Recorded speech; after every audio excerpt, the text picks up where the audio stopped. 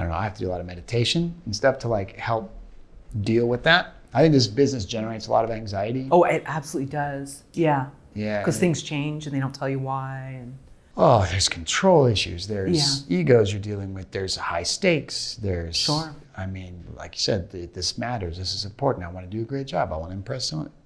And that anxiety, yeah, it can really,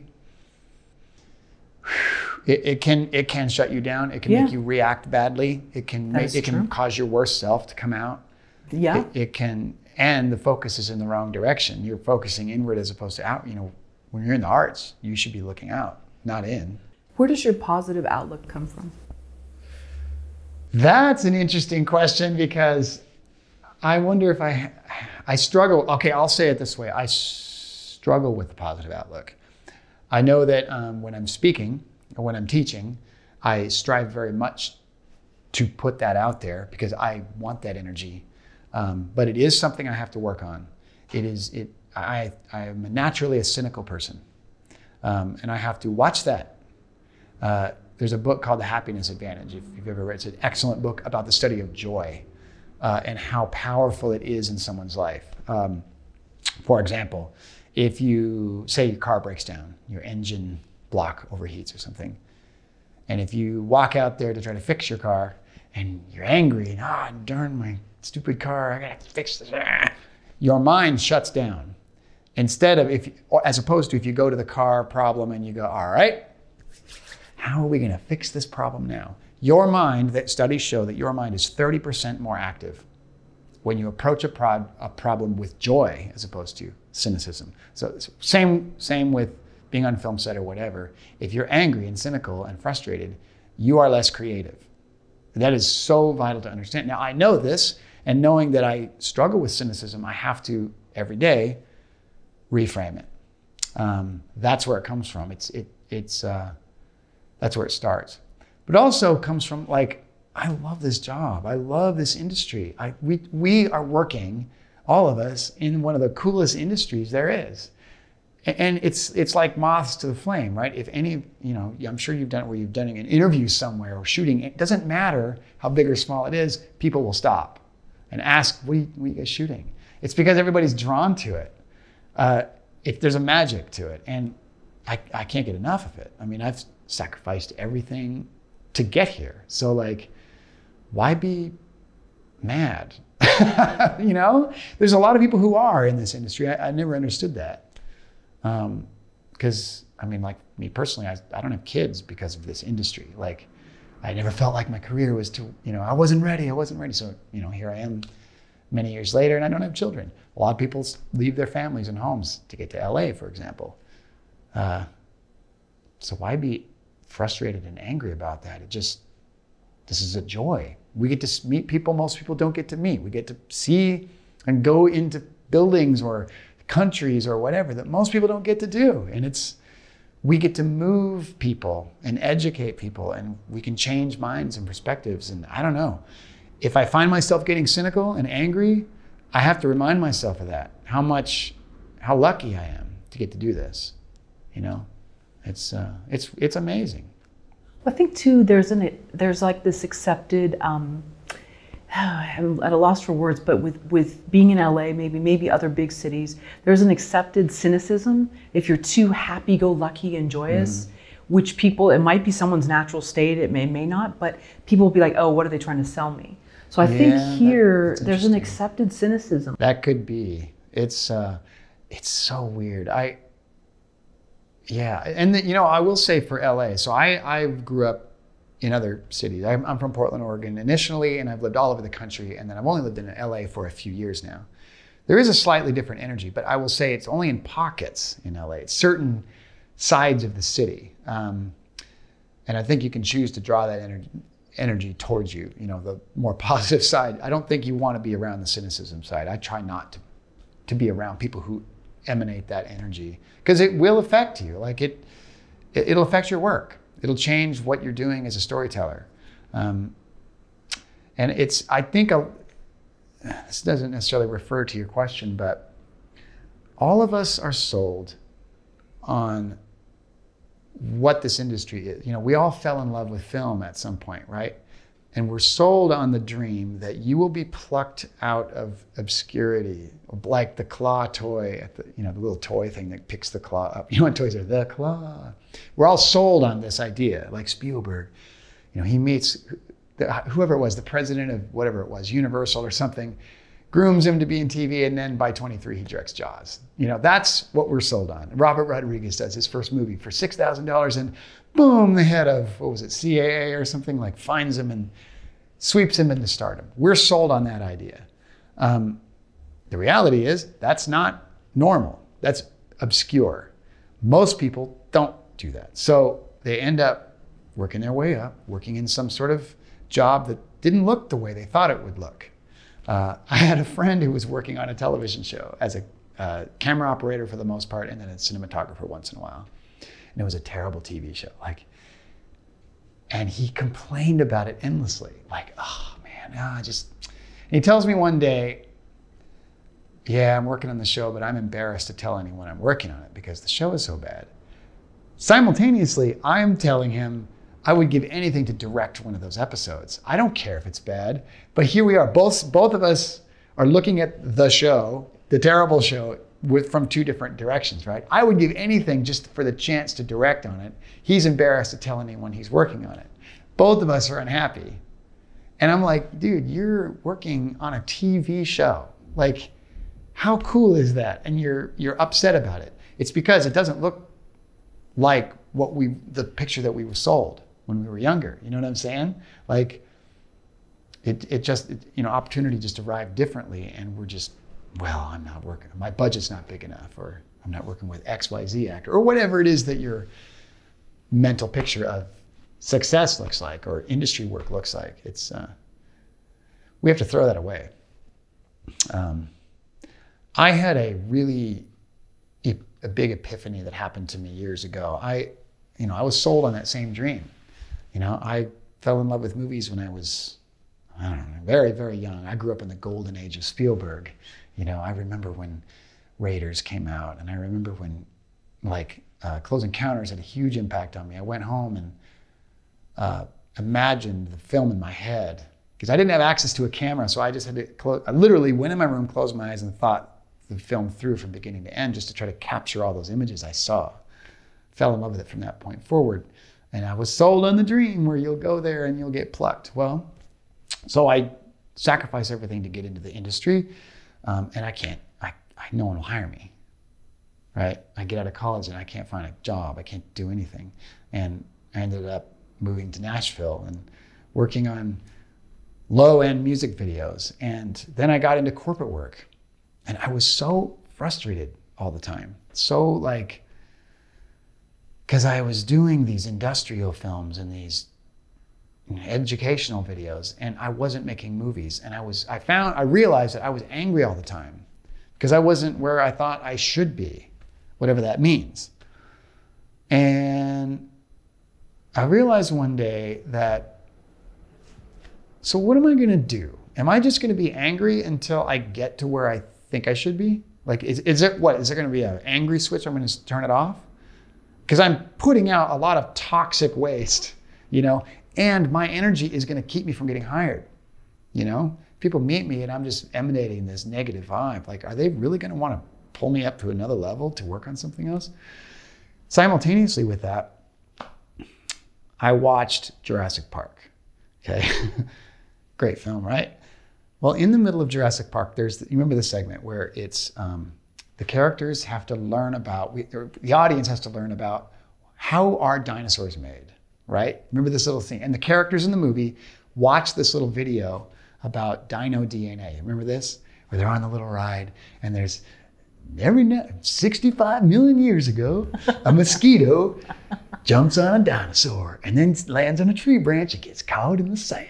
You remember that? And then they extracted that little whole video about how they got the blood from a dinosaur back then. And then, this is dino DNA. That whole little Mr. DNA or whatever the DNA cartoon strand was, right? Well, you know what that is? That's Steven Spielberg making a corporate video, right? It's an instructional video. It's a very memorable part of the film. It's one, when I bring it up, most people remember it because it had a big impact. It's very important. for Jurassic Park, because otherwise the audience won't understand what's going on, how we got dinosaurs. Do you think Spielberg, cussed and kicked his feet and moaned about the fact that he had to make an informational video in the middle of Jurassic? No, he didn't. He was like, how can we make this fun, right? So I'm looking at that, and those kinds of videos are what I'm working on. Well, what if I just pretended that I was making a bigger film and this is just one little piece? And that decision, that day I turned that switch, it changed everything. Suddenly my job became fun because I started thinking, well, okay, it's just an interview with the CEO, but what if this is part of my bigger, whatever fantasy movie I want to come up, it's an action adventure, but we have this little thing. How would I shoot this if this were a movie? My work improved. The clients noticed. The jobs started getting better. They started giving me bigger budgets. And eventually some of those turned into narrative things. And now, today, I have actually carved out a niche in the corporate world doing narrative storytelling for corporations, short films. I just finished one that's a choose your own adventure film for a hospital network. It was the most fun job I've had in a long time. It's not a feature film. You'll never see it in a theater, but it was great. And you're helping people. And the best part, I'm getting paid to make shorts. I'm working with actors, I'm writing scripts, I'm getting paid to do it, as I work my way up in the industry. And I've also gotten feature films based on that work. So that whole mindset helped me a ton. It was life-changing. It seems like you like a sense of play with everything that you do. And do you think that brings like this spark to it and that kind of squashes some of the cynicism? Yeah, it does. It absolutely does. And I think it's important. That comes with not taking yourself too seriously as well. And again, like I said before, what's the point of taking yourself so seriously? What we're doing is fun. Literally just today, I had a conference call with a client about the most standard corporate video you can imagine. It's an interview with the CEO with B-roll of the company. Now, the temptation is to just go, oh.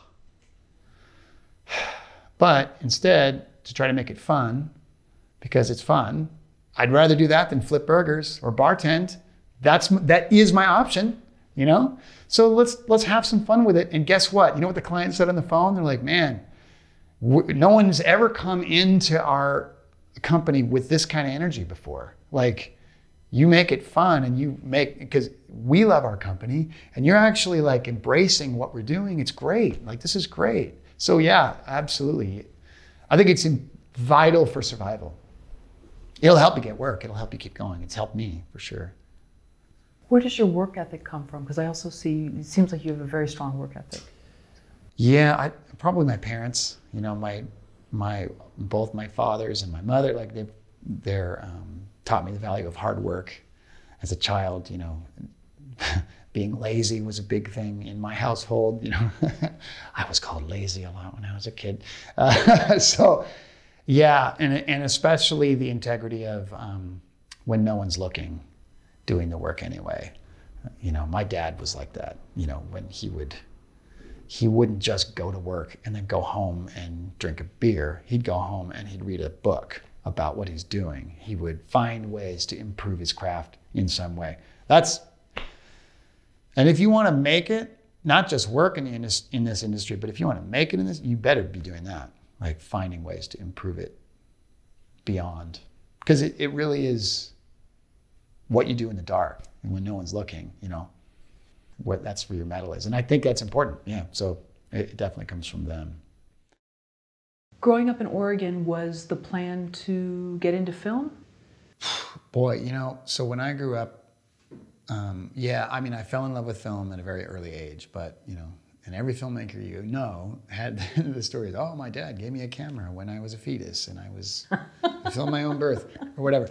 That was not me. My mother is very religious and movies were considered evil and tools of the devil. I'm still told that Hollywood is the lion's den and this is where I will lose my soul. So there was that. My dad was a machinist, a salt of the earth, you know, an engineer kind of person, and like he just didn't understand it. So like there was no one in my life that knew this, but I just wanted it so bad. I'll never forget the day when I was at the beach with my dad, and I look over and a grip truck pulls up.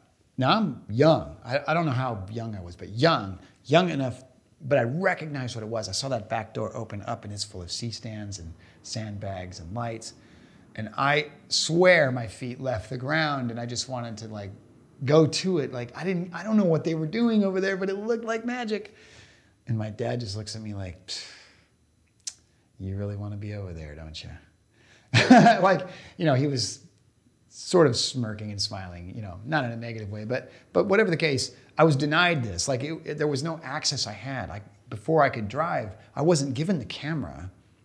The only thing I had was a tape recorder. So I would record my stories, you know, just with audio. And I ended up writing a novel when I was in grade school because I just had no access to anything.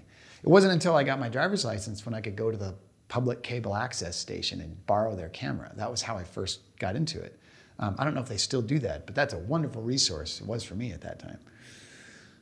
But I didn't know, I never had a mentor. I didn't know what to do. I didn't know anyone who did this for a living. I went to school and majored in communications, which didn't help me at all, really. I didn't even know about film festivals. I didn't understand LA. I was terrified of the big cities.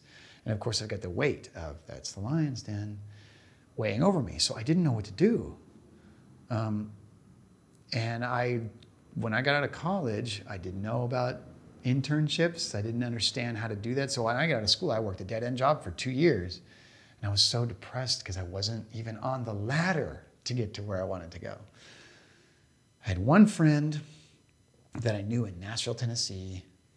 And he said, well, you know, you are a musician and you like film. So there's a lot of that here. You could try Nashville. I'm like, I'll do anything. So I moved there without even knowing my roommate. I just moved. Oh, wow. And I'm gonna go. Oh, no. And even when I got there, though, I still had the same problem. Like, I didn't know anyone. I didn't know what to do. I worked waiting tables at the Olive Garden at night, leaving my days open so I could intern somewhere, but no one wanted me. And I had to, and again, there was no plan. I was desperate to do anything to, you know, just let me look at the work being made. I don't care. And that's what I ended up telling people. You don't need to give me a job, just let me watch the work being made. Just let me be in the room when it's happening. And eventually one guy said, okay, you can watch me work. It sounds so creepy, but that's exactly how it started. And so that sort of was, okay, this plan's working, I'll try that. So I went that way. And finally, after a few weeks, he said, all right, I got to shoot next week. You want to come help? I can pay you $50 a day. I'm like, great. I'll do it for free even, I don't care. Get to set. It was 5 days of shooting. We worked, 20 hours a day. My knees were swollen by the end of the week because it was a very small crew. And like I said, $50 a day, and it was the time of my life. Like I finally got somewhere. But the plan was I didn't know. And that's the thing. If anyone tells you they know how to make it, they're lying, because there is no way. This isn't like being a doctor or a lawyer. If you want to be those things, that path is clear. You go to school for this many years, you go to do your residency, you intern, go back to school. There is a very defined path. There is no path for filmmaking. Any way you can get there, you have to go. That means snatching onto every opportunity you've got. The media, as soon as you find something that it looks like it might be a way through. So that's how it has been for me. An opportunity to work on a film as a PA, I don't care, I'll do it. Yes, I'm in. That has worked out to be very, very much in my favor. Even things like fan films, for example. I'm directing a fan film right now that most people kind of poo-poo the idea of fan films, which is kind of crazy to me because fan films is interesting. When you think about doing a short film, right? If you're trying to practice your craft, well, when you get it done, you got to talk someone into watching it. Because what good is it if no one sees your work, right?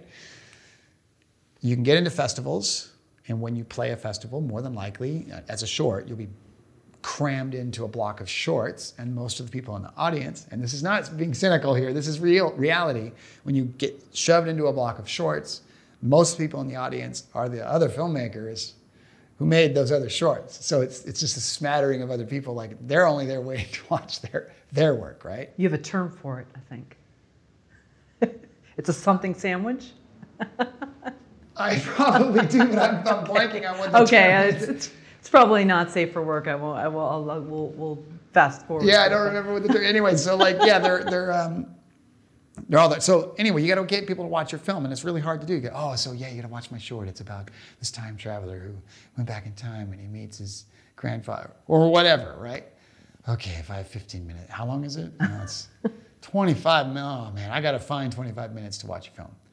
Or you make a fan film, and they go, oh, I'm making a fan film about Splinter Cell.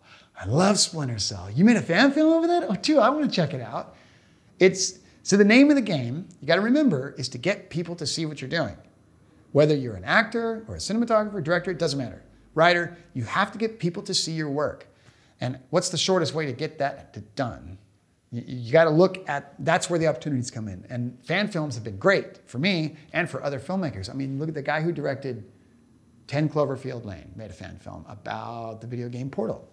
That got him, boom, got him down the road. There's a guy I've heard who's working on a big franchise film who made a fan film for Bumblebee.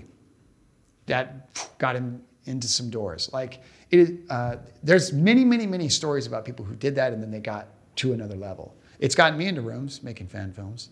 And that's what I mean by the opportunity. Like, at first, you know, if you judge it, be careful.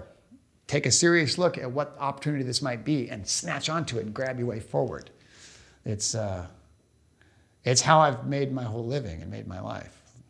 So even though Hollywood maybe was considered like, you know, the gateway to bad things, I see though that like the work ethic is what propelled you. So even though it was forbidden, you still had that work ethic in you.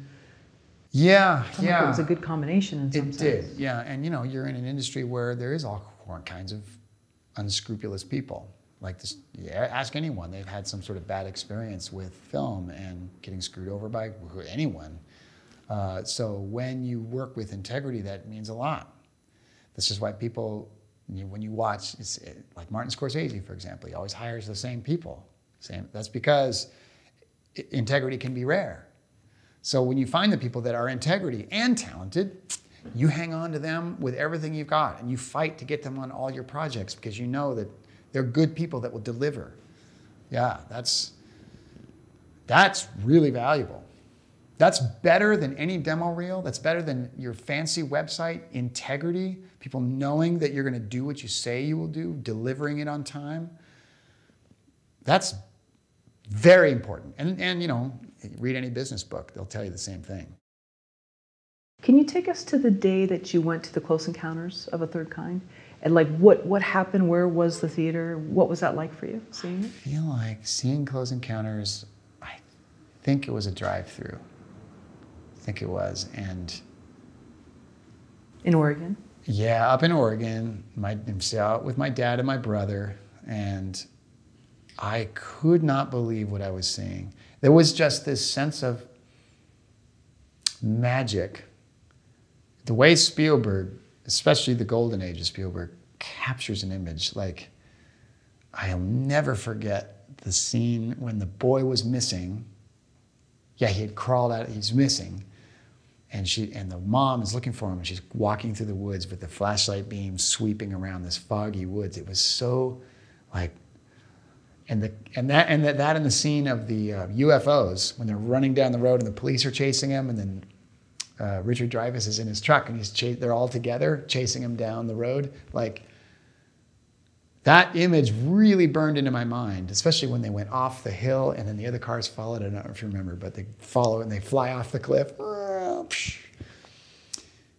But but even as a young age, what really struck me was Spielberg as a way of milking a moment. He doesn't just, here's my theory is, reaction is more important than action, right? So let's say you have a movie about UFOs. Well, I think the temptation is just to show the UFO, but what Spielberg is the master at is showing the reaction to the UFO. So remember the scene where Dreyfuss is sitting in his truck and he's lost and he's got his map and he's like trying to figure out, and you see behind him the lights go up. Oh, that is such a great image. The lights go, they don't go around, they go up, and he builds you to it because a few people pass him prior. Then that one goes up. Well, the first thing you see is he hears a sound. He looks around and he shines the light out the window, and you see the mailboxes going crazy, and then the railroad sign goes back and forth. Oh, that made such a huge impression on me. And then his car shuts off.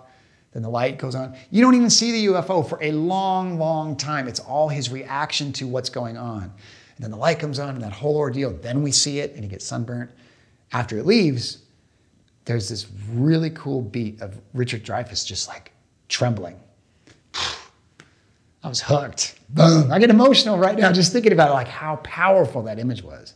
Like, and again, this is the day, back in the day, there wasn't VHS at that time. There was no way to watch it on YouTube. There wasn't a YouTube. And I didn't know if I could see it again because movies were considered tools of the devil in my household. So going to the theater was not a good thing for me. So I had to go home and really just absorb the film. That really affected me a lot as well, you know, being forced to use my mind to like, you know, marinate on every single shot and frame and image. And I wanted to do it so I could retell it to my friends and try to, I remember as a kid, like trying to explain to them and make them feel the way I felt when I watched it. Like, oh yeah, so one of the UFOs was like a diamond, but the last one was a dot, a little like swirling. You know, it's just funny. I remember my friends kind of rolling their eyes at my description, but especially when I would sing the score.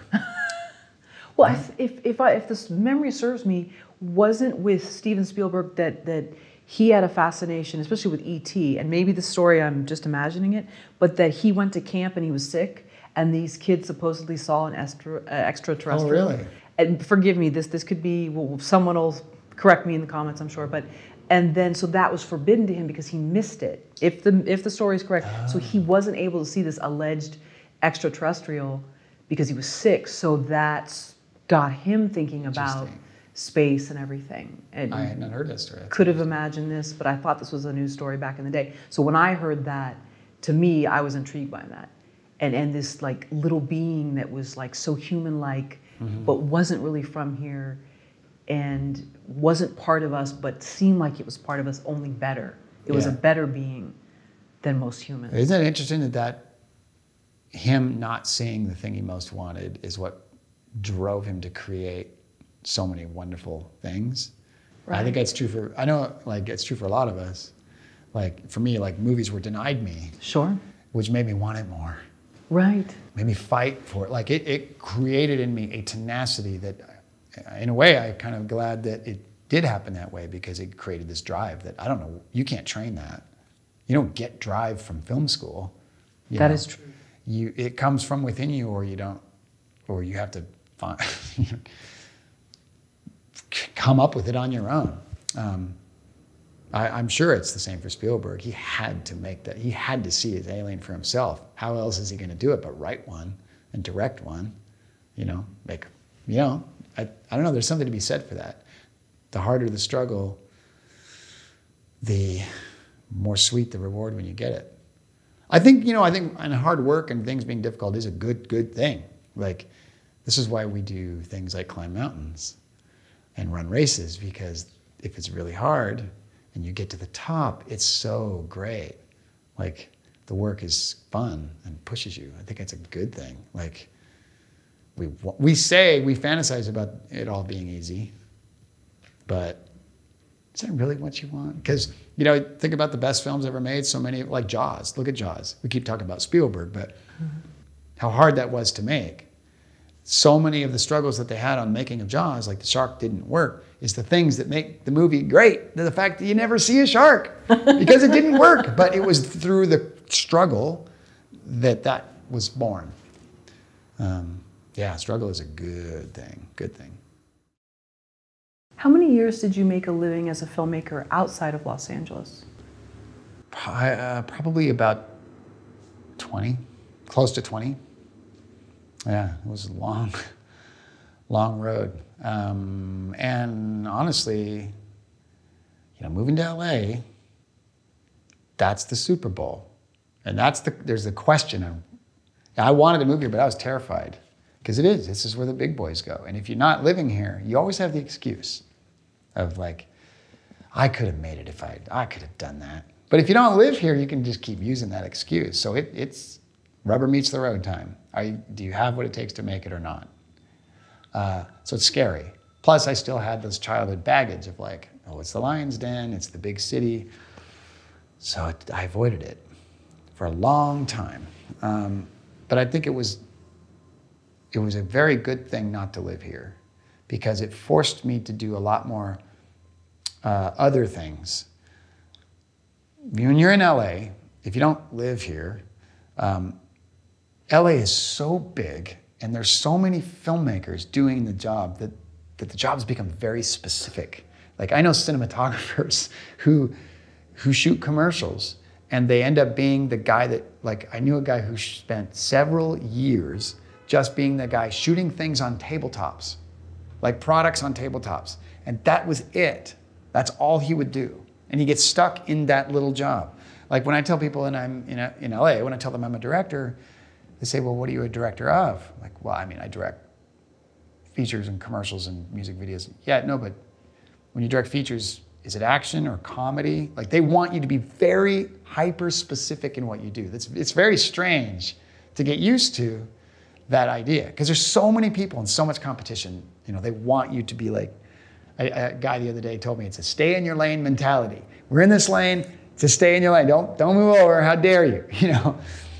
When you don't live here, you have to do whatever you got to do to survive. You got to like work music video one day and it's a feature the next, or it's a training film or whatever. I totally lost my train of thought. I don't know where I was going with it, but yeah. So you lived 20 years outside of LA, making a living as a filmmaker, but you were also able to make your own projects as well, right?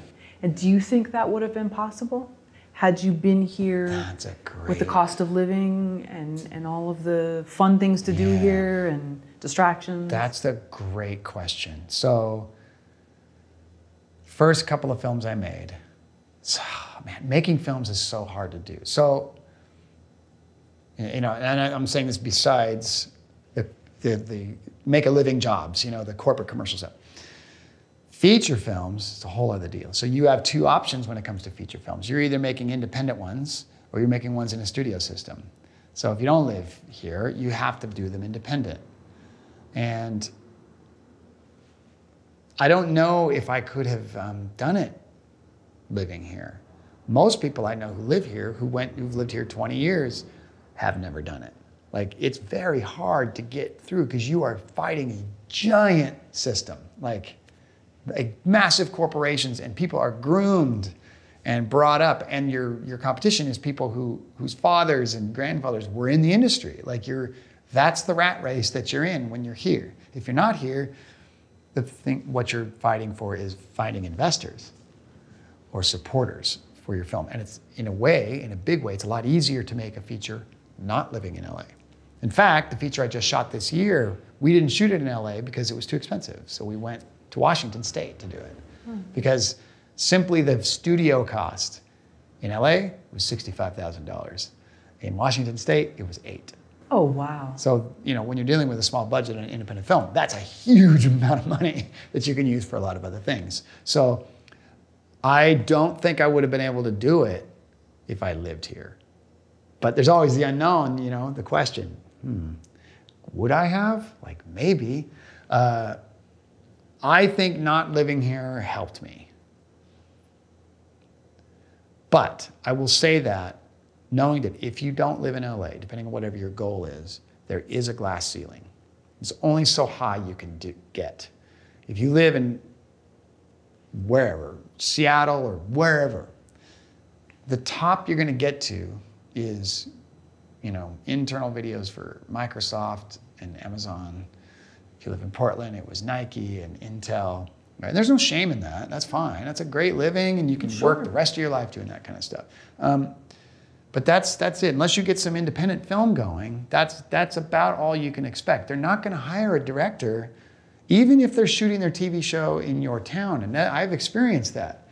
Big production comes to town, they're not going to hire that director locally. They're going to hire that from LA. You have to go to LA if you want to work in that industry, if you want to work on that upper echelon of work. And sorry, sorry to interrupt, the feature you just shot in Washington State, Yeah. Did you hire local crew or you had LA people come up? Both. So I hired like the department heads, some of the department heads here, cinematographer, the producers were all from here. The cast was all from here. Once we got up there, we hired, crewed up the rest, got our gaffer and our ACs and all the other crew members. And that's typically how it works. Even in cities, hub cities like New Mexico and Atlanta, they're not going to hire the directors out of there unless they're established. They're going to you can crew up there all day long, but. And the 65,000 versus the 8, do you have a rough estimate of what was the difference? Like why it was so expensive here? Well, LA is just a very expensive place to live. That's part of it. So you're paying per diem or you're different or just No, living? that was purely the building rental without anything else. The building rental, okay. Just to get into a building that was large enough for us to use, soundproofed and all of that, that's how much it cost. That's no gear rental, not utilities, nothing. And that was where the soldier was in this like panic room Correct, type thing? yeah. Okay, right, which was very cool. And we'll put a link to that. Yeah, Hopefully we had to build a set that was movable and we could Right. shift it around because the film was about anti-gravity and stuff, and we had to do a lot of camera tricks. We needed a large space. Actually, the place we found was twice as big as what we needed. We didn't even use half the building for I don't know, a tenth the cost or something like that. What about insurance, the difference in production? Insurance is about the same. Oh, is it? Okay. Yeah, that was roughly the same for production. Crew was, well, we didn't have a big budget. They can be roughly the same, but yeah, what a camera rental we got good deals on. Equipment rental we got great deals on, better than you could get in LA. But yeah, it's just because it's so expensive to live in LA. That's why all the productions, so many have left. That's why they go to Vancouver. That's why they go to these other places, because it's just expensive, which is unfortunate. When you were up there dealing with any crew, or I know you said most of the cast was from LA, but did they have a desire to come down here or were they happy working? I think everyone either secretly wants to come to LA or they've been and they've left because they didn't like it or something. Because everybody wants to work in the big leagues, I think. But there's also this funny, I don't need to live in LA kind of thing. So there were some that definitely wanted to, but I think a lot are afraid, or they have children and they don't want to raise them here, which is a legitimate concern, Or strong family ties. And Yeah. Mm-hmm. Yeah, Friends from I'm high speaking from a school. Northwest boy. Like the Northwest is beautiful. The weather's incredible. You got mountains and all that up there. It's very hard to leave that. My family's all up there. It's very hard to leave that. Very hard. Like, come down here. There's a lot of concrete. There's a lot of people. There's traffic and there's smog. That's hard. And you may not work. So that's tough to sacrifice all of that for something that may never happen. That's what you're looking at. That's the reality. So yeah, a lot of them, I think, want to do that, but may never, just because they don't want to make that sacrifice. But then there's two schools of thought, because there's that leaving the nest and all the friends and family and everything, going somewhere unknown. Maybe it's a little bit colder in mentality, maybe it isn't. Or you stay back and you think of, woulda, coulda, shoulda type thing.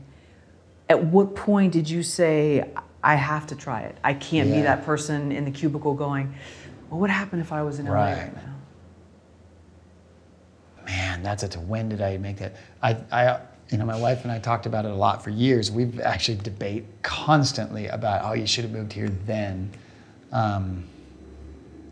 I did make I would say I made the decision to come here maybe 7 or 8 years ago, but I couldn't get here then, financially, because the reality is you have to, it's going to cost you, without even breaking a sweat, you're going to drop $5,000-$10,000 first and last month's rent, the moving truck, just the moving expenses, and then rent is more than likely going to be a couple grand a month, and you have to be working immediately. Like you gotta, either your spouse needs a job or you need a job full-time. That's, if you're 20, that's much easier to do. You can couch surf and whatever. If you have a family, in my case, I don't have children, but I have a wife, we had pets, I had an office space for my business. Like, how am I gonna move all that? I can't just live in a 1-bedroom place. I have to, and I have no more clients. So it was really tough. It took me a I had to take a job to come down here. Like I worked a job for a year and a half to like when I first landed. It was the only way I could make it work. So the desire was there for a while, but I just could not figure out how to bridge that gap. That was hard, really tough sacrifice. And that, I think that will test you on how much you want it. How bad, because most people who live here have had to do that. You know how many of my friends have lived in their cars down here? You probably know lots who had to like, went for a stint because they just couldn't afford an apartment. I mean, everyone has to go through that gauntlet. There is a lull and then you come back out of it, but most people don't want to make that sacrifice, or they're afraid to, or they can't, like for some reason, so they just don't. So yeah, it's, and I also want to say though, I don't want to put any judgment on people who don't live here, because I think a lot of this comes down to what you want. What do you want to do? Like, there is no shame at all in living in another city, working corporate videos or wedding videos or whatever it is. There's no shame in that at all. Like, it just depends on what you want to do. If you're comfortable in that world and that's what you like, then great. Good for you. That's great. And you can make your independent films and get them off the ground. If you want to work and write, direct, or produce, you want to be in the above the line kind of crew on bigger films, you just have to live here because it's who you know. That's where they hired these people from. Yeah. And sometimes being here, there's this thing of, well, oh, if it's not all A-list or it's not this, then it's not worth doing. And there's a judgment. And sometimes I find the judgment comes from people that aren't even in that realm, but yeah. They think that somehow they're gonna hop to that realm. Have you faced any criticism in terms of, because you are making your living, I'm assuming, doing corporate videos, which there's still a sense of creativity. You're still doing something. There's a sense of play. I know you have to have the client approve everything, and some clients are probably easier than others, but yeah. How have you dealt with that? Well, so first of all, I'd say like I do a lot of commercial corporate, but that's not all. I do features as well. Like I do make a living doing all of that stuff. Oh, okay. It's kind of spread out. Each day is different, literally. And yeah, there's a weird unspoken judgment about anything that's not that upper tier or feature work or television work. It's weird.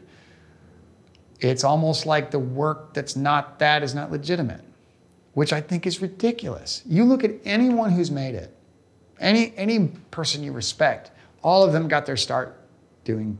Robert Altman did corporate video, training films, and he used that in his career, when he was directing big movies. Wally Pfister, the DP for Christopher Nolan, he started doing news. Roger Deakins did documentaries. All of those guys, whenever you read interviews with them, they often refer to those times before. The skills they learned while they were doing those jobs. There is no shame in that. Like, it is important training ground. And if you can do some stuff in that realm, you're getting to practice on a level that if you fail, it's okay. I'd much rather work out the kinks on working with an actor on a corporate video versus when I'm directing for Warner Brothers. I would way rather figure it out back then before I get up there. Then I'm at least seasoned and I know what I'm talking about when I get there. So yeah, it's really, and I never understood that. And you're right, it often comes from people who aren't even working up there anyway. But what I have noticed is that even, like I said, I've been able to carve out a niche doing dramatic storytelling for corporations and things like that.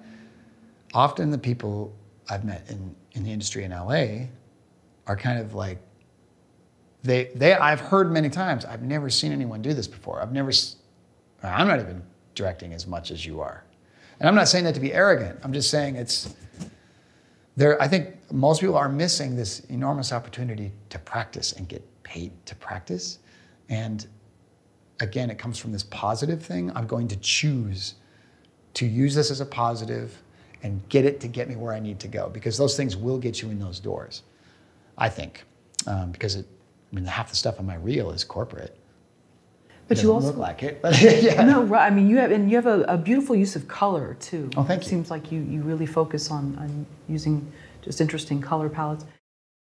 Why have you made storytelling the focus of your life? Well, Plato said, "He who tells the stories rules society." And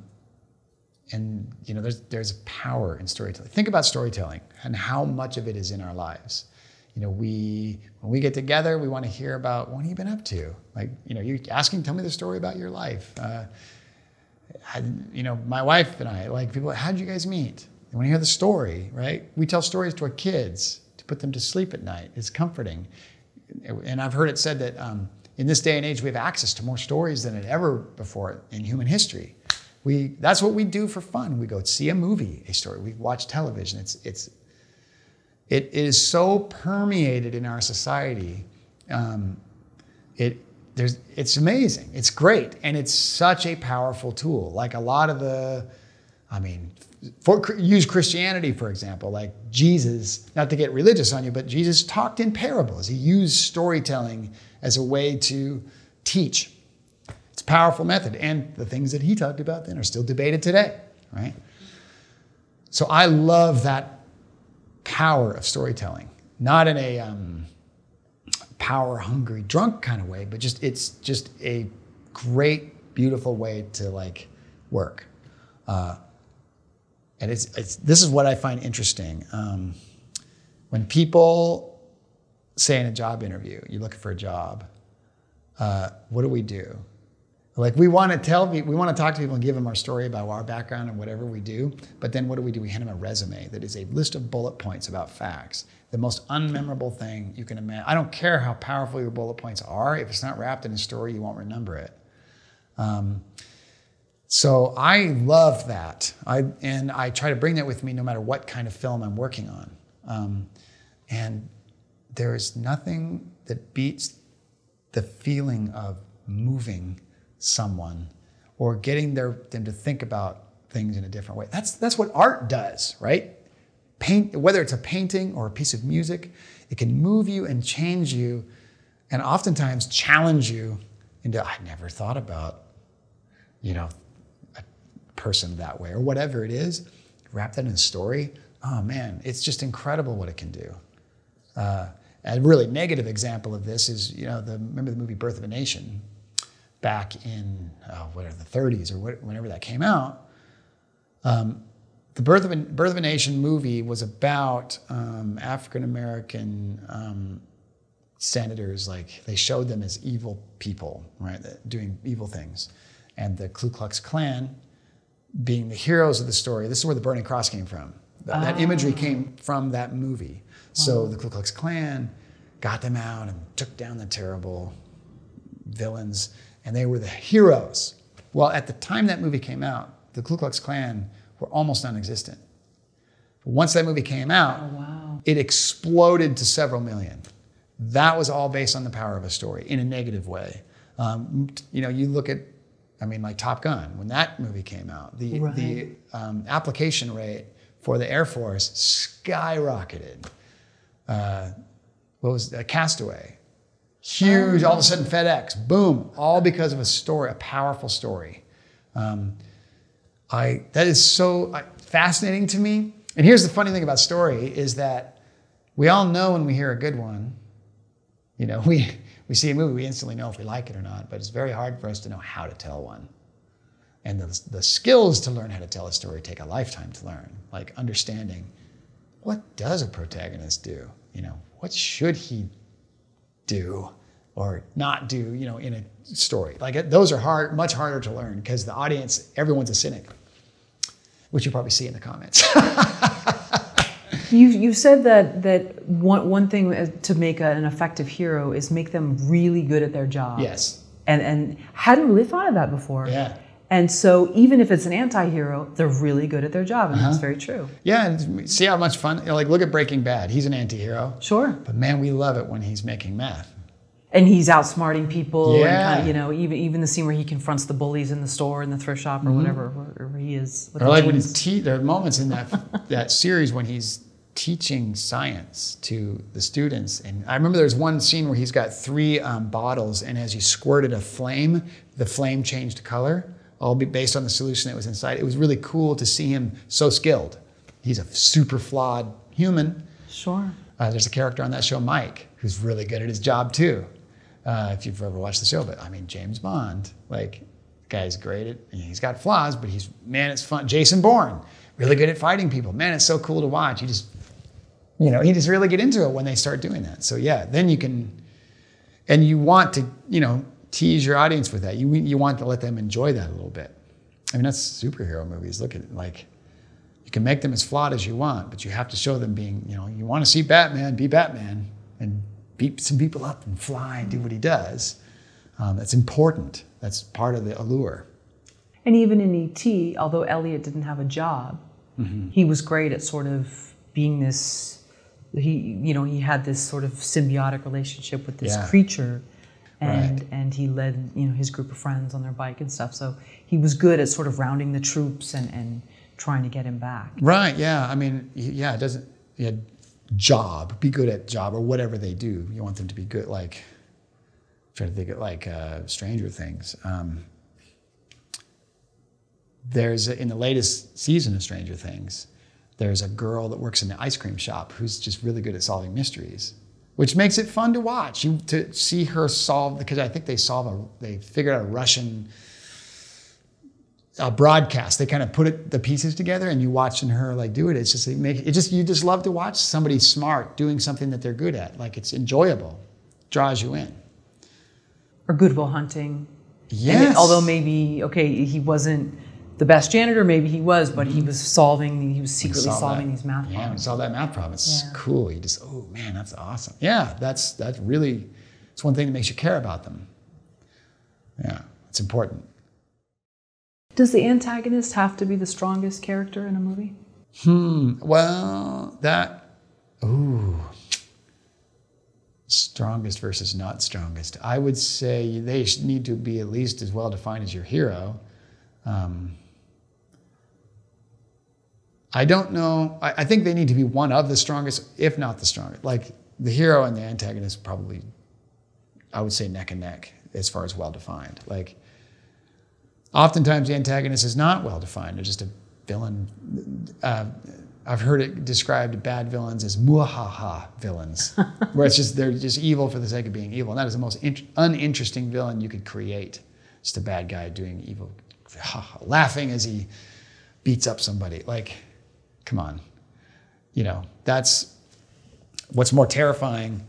Like, for example, I think, this may be a terrible example, but in The Force Awakens, you've got Kylo Ren, the son of Han Solo, right? He's essentially sort of a villain, probably an anti-hero / villain. He's a complicated character, but to me, I found him really terrifying because he's like a child with a lot of power.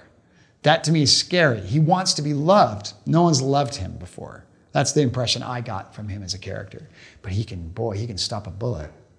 And it really makes you afraid of him because he's so well developed. Like, everyone can identify with that sense of wanting to be loved.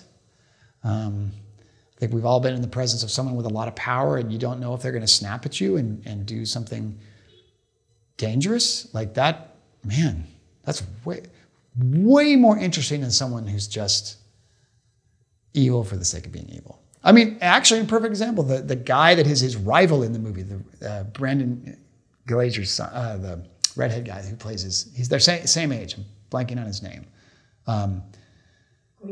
Gleason plays the other character. He is a little bit more like evil for the sake of being evil. He doesn't really have the backstory Kylo Ren has, right? So makes Kylo Ren way more memorable in that film. And you've talked about the backstory and the wound, and you compared several films and said that all of them were orphans. Yeah. That's an interesting thing. Batman, Spider-Man, Harry Potter, James Bond, Luke Skywalker. The fact that those are all orphans is not an accident. That's on purpose. That's because the idea of not having parents is like, we can all identify with what that might be like. Giving your hero a wound, that's another way to get them to care about, us to care about them. I mean, orphan is one way, but like, I mean, look at Jason Bourne. His wound is amnesia. That makes you really go, oh man, that sucks. You know, that's a great, you know, you make them great at what they do, and some sort of wound that they're dealing with is too powerful narrative things to do. And Matt Damon in Good Will Hunting, I believe he didn't have parents either, yeah. That's right, right. Another orphan, yeah. Cares. And you know, his wound is from the foster system. His wound is this mental anguish that he carries with him. So yeah, absolutely. It makes you want him to learn to love so bad in that movie. It's such a brilliantly written film. Yeah, it's well-drawn character. When writing, do you start with an outline? Sometimes. I like to know where I'm going, at least. At a very minimum. It's hard for me to write without an end goal. Even if it's the end of a scene or the next scene. If I'm writing like a feature-length screenplay from beginning, I'll generally lean towards an outline. Yeah, at least so I'll know some of the beats. A lot of the writing I've done is for just all different kinds of things, like, you know, shorter form things or whatever. And that can be a different process, but yeah, I'd say generally an outline is good, just to help me keep pace, track of where I'm going. Because otherwise, scenes can meander anyway, especially when your characters start taking on a life of their own. Like it's really strange, but they will start to talk and your story will meander. And I think it's good to have at least those checkpoints. That said, I think I have to be flexible enough to let them go away from those checkpoints, because sometimes it just doesn't. You feel that the characters want to go over here and my milepost is over there, and that'll force you to take a step back and this isn't working. Maybe I shouldn't. But that's good. And so that, you know, the outline does help in those instances to like make you re-examine your story. So yeah, I would guess the answer would be yes. The outline is good for me personally. How do you outline? Like if you were to explain it to someone who had never done an outline before, how would you show them? Yeah, I would, I'll outline a couple of different ways. I want to know how it ends. So a lot of times I'll start at the very, very end of my story. And not only the plot, but I want to know the theme. So like, what am I trying to say with this story? This is a story about parenting or whatever it is. So it's almost like a parallel outline, right? I want to say this by the end. Even though Stephen King says you can't do that, you know, Stephen King in his book on writing says you can't write with the moral of the story in mind. Something like, I'm butchering that quote, but he says something along those lines. I personally like doing that because I like to have something to say. So if I were teaching someone how to do it, I would say, yeah, you need to know like where it ends. You need to know where the big turning points are. Start with the big overarching stuff first. At what point does your story get going? You know, like we meet your character, but you've got to have that moment where it pivots and he goes in this direction, or life forces him in a certain direction. You know, you should know that. You don't just like stumble across it. That should be thought out. I like to know where the halfway point is, point of no return. You know, that's where in Apollo 13, where they decide, oh, we have to slingshot around the moon to get back to the Earth. There's that point where they have to keep going and not go back. I like to know where that is. I think it's important. Where your characters cross that line, they have to journey forward. If you're following any of those traditional storytelling techniques, like the hero's journey, for example, those are really important beats to understand. You know, the world building, or the ordinary world stage, for example. That's like say in Finding Nemo, the ordinary world stage is seeing what his life is like as an ordinary person. Then there's the call to action stage. In Star Wars, the call to action is Obi-Wan saying, you should come and join the rebellion. Then there's a refusal of the call. You know, those are big bullet points that I think is important to understand. Luke says, no, I can't go join the rebellion. I gotta farm, I gotta help out with the farm. And then they end up crossing the threshold. That's, you know, crossing the threshold, I believe, is another one of those beat points. So it is important, I think, to know that. Now, that's not to say that every story has to follow those. You know, rules are made to be broken, but I do think there does need to be certain things that you know ahead of time that will make your story stronger. And that will translate to you on set. You'll know, if you know those bullet points when you start, you'll know, okay, this scene right here is the moment where he's saying the thing he's always wanted to say. This is the turning point. And actors love to know that kind of thing, right? So that outline really will help underscore everything. I might have heard you say this in one of your YouTube videos you made, that a filmmaker should not be finishing their script while still on set. Yeah, and I know that, and I'll say that, that you should at least know what it's about. Now I know that these things happen on set. They even happen to me where you'll be in the middle of a scene and go, wow, wait, this doesn't work. And sometimes those things, that's not what I was referring to. Sure. And the reason why is, especially if you're working in independent film, I don't know, you should be doing this all the time, but when you're doing indie film or a short film or whatever, you are going to be spending a lot of money that's probably either yours on your credit card or someone's money that you borrowed. You're going to be asking a lot of favors. A lot of people are going to be out there for you to make your project happen. And if you are not doing the due diligence to make sure that script is solid before you get there, then what are you doing? Like that is the thing that gets under my skin so quick when I'm watching someone's film and I can clearly see that they have not thought their story through before they filmed it. This happened way back when I first got into the business. I remember watching a friend's film and they'd done the exact same thing. They got deals from the camera house. They had all these actors come out for free. They even had a couple of name actors in it. And it was so bad. The story was terrible. And we were all kind of sitting in stunned silence at the end of the film, and they were up there in this Q&A. And the friend of mine that was with me, he asked them, like, is there any regrets that you have about the film, anything you do differently? And one of the writers said, yeah, I'd probably know who the bad guy was before we started shooting. And I'm like, how does this happen to not know that? And this is my theory. Filmmaking is like sex.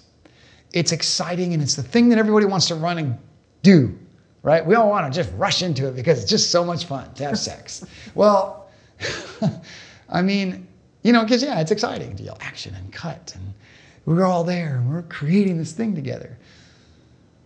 But what's even better is to romance it a little bit, to get to know it a little bit. Let's get to know my hero a little bit. Would he say this? Would he not say this? Would she react in this kind of way?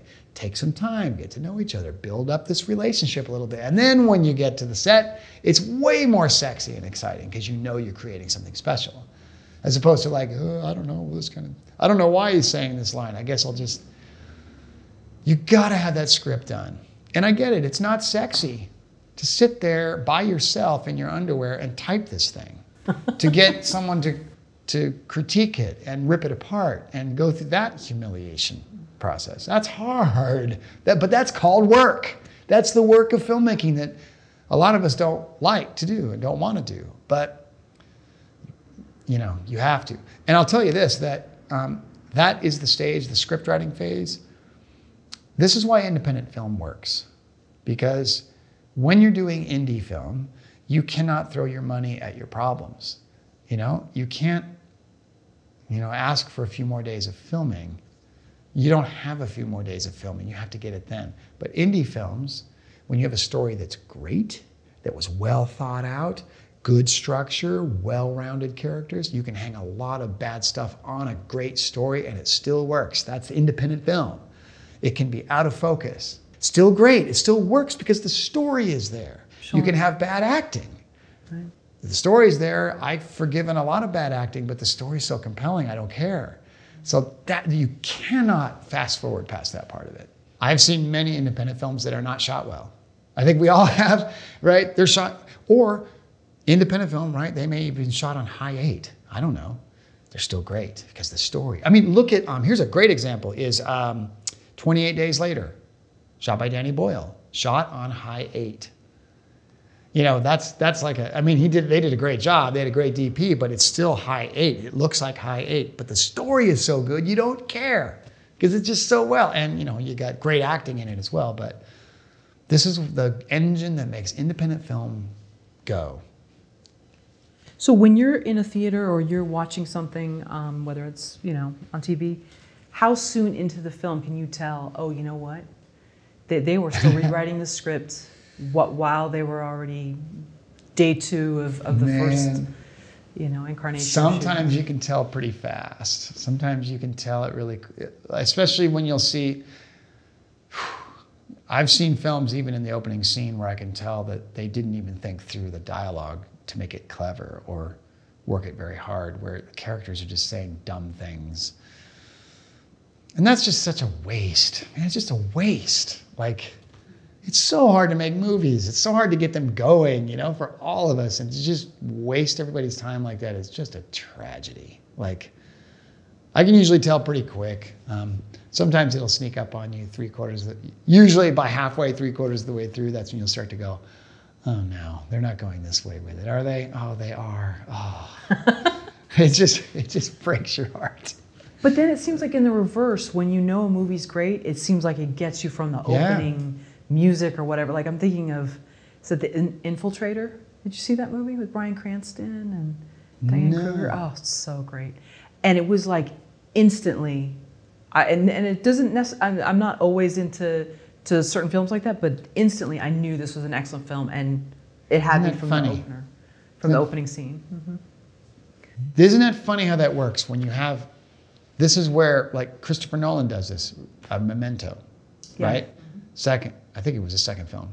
Like the opening shot is a Polaroid, right? You see someone takes a picture of a Polaroid and they hold it up, and the credits are rolling, and the guy's shaking it, and the image is fading. And then you realize as you're watching, you're like, wait, this is running in reverse. Which is a theme, is a film about a guy losing his memory. And as he shakes the Polaroid, it's disappearing. Now that's a filmmaker who meticulously thought about every frame and every moment of that film. That's how you make great films.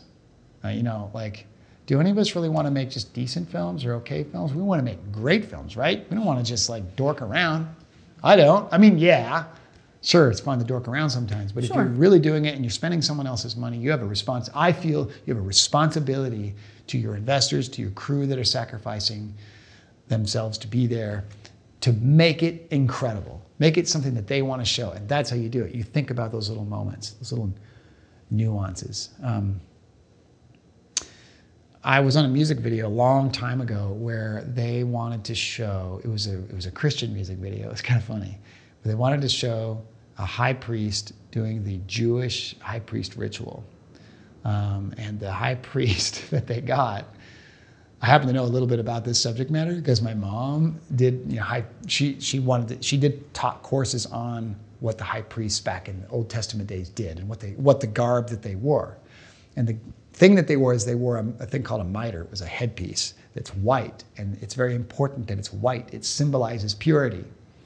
So they have this actor show up, and he's wearing a black headpiece, and I'm like horrified. I'm like in my 20s, but I'm horrified. Like you can't have that's so like wrong. Like that color is important. Those were the costume that came as a result of someone not doing their research and meticulously looking at every shot and every frame and all of that stuff. It's important to get it right. Did you say anything? I actually did, and the director was like, man, I didn't realize it was that important. Well, yeah, look up in you're doing it. This is your subject. You got to do the research.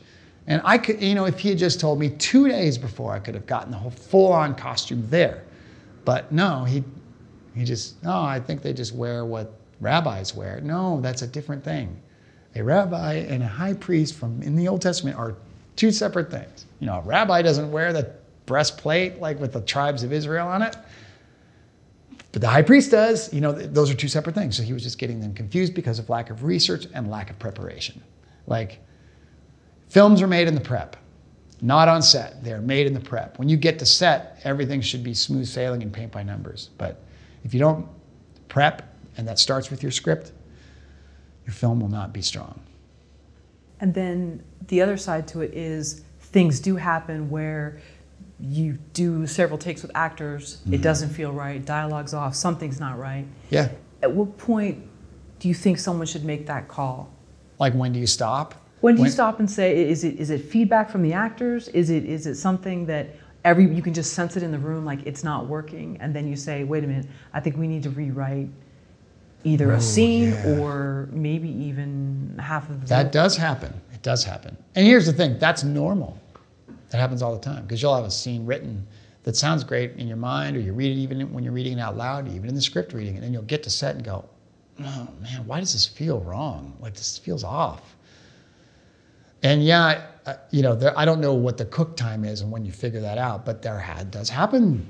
It happens a lot where you're looking at it. And it is important, I think, not to power through, but really question, wait a minute, why is he saying this? Why is she asking that question? This doesn't make any sense, because they just asked this in the previous scene. So yeah, I've had to pivot in the moment. Oh, wait a minute, why don't we just go, take this whole line of dialogue out and just go forward? That does happen. And again, that's where the prep comes in, because you know those things will happen. You're preparing for that kind of thing to happen. Because if you've prepared it right and the actors are all on board and they know and they've done their prep, it'll allow you for those kinds of things to adjust. Yeah. We talked earlier about the anxiety of this business. Can we talk about why it's high anxiety and what can people do to work with it? Most people I know in this business are full of anxiety. I mean, first of all, most people in film don't have full-time jobs, most people. It goes like this. So there's this financial anxiety, first of all. You'll have busy seasons. Spring, summer, and fall are often really busy. Winter is usually not. So sometimes you're like, I don't know how I'm gonna pay my rent next month. That's very common. Unless you're making gobs of money, you're probably fine. So that's the first off. Second of all is, we've all sacrificed so much to be here. Nobody wants to make bad stuff. So when you get these opportunities, you want to do a good job. And you can end up putting so much pressure on yourself that you start screwing things up. Oh man. Sometimes there's anxiety for the people that you're working with. You get a named talent, for example, an A-lister actor that's coming in, and you're so afraid. I think it's afraid of being discovered as a fake, or not talented, or whatever. Your worst possible fear. Maybe you don't have it, and the actor can see it. And oh no, what will happen? Oh man, yeah, anxiety. There's the judgments, the egos. Someone thinking they're more than they are, and their ego is ruling the set, and the anxiety that comes out of that. You're also on film, it's such a collaborative art. All these temperamental artists in a room together on set, sets are pressure cookers. We're all working under tight deadlines and tight financial restrictions. The sun is going down, we got to get the shot. That's super anxiety. So it's something I've definitely struggled with most of my life. I can be very high strung, and it's something I really have to pay attention to, because anxiety is a killer. It can give you health problems. It will shut down your creativity. You can work yourself into such a state where you can get panic attacks and things. I've had that happen. So I think it's important, first of all, I practice a lot of, self-awareness and meditation and things like that, just to help me deal with a lot of those issues. And, that's a big rabbit hole, but I will tell you that one thing that's helped me a lot is there are two ways to look at anxiety. So your mind is like this freeway with cars racing back and forth on it.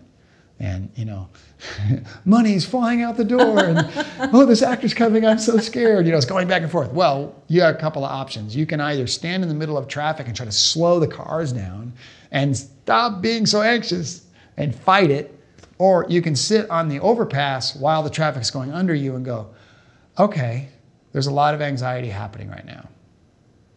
Okay. And don't judge it, and let it be, and just acknowledge that it's there, and sometimes it'll start to move away. You're not trying to stop the traffic. You're not trying to be angry at the traffic, because that doesn't help. You're not trying to, you're just acknowledging that it exists without any judgment. And I also think it's important to not say, I try to avoid the words, I am anxious. It's the same way of saying, I am depressed. Well, I am not the emotion of anxiety.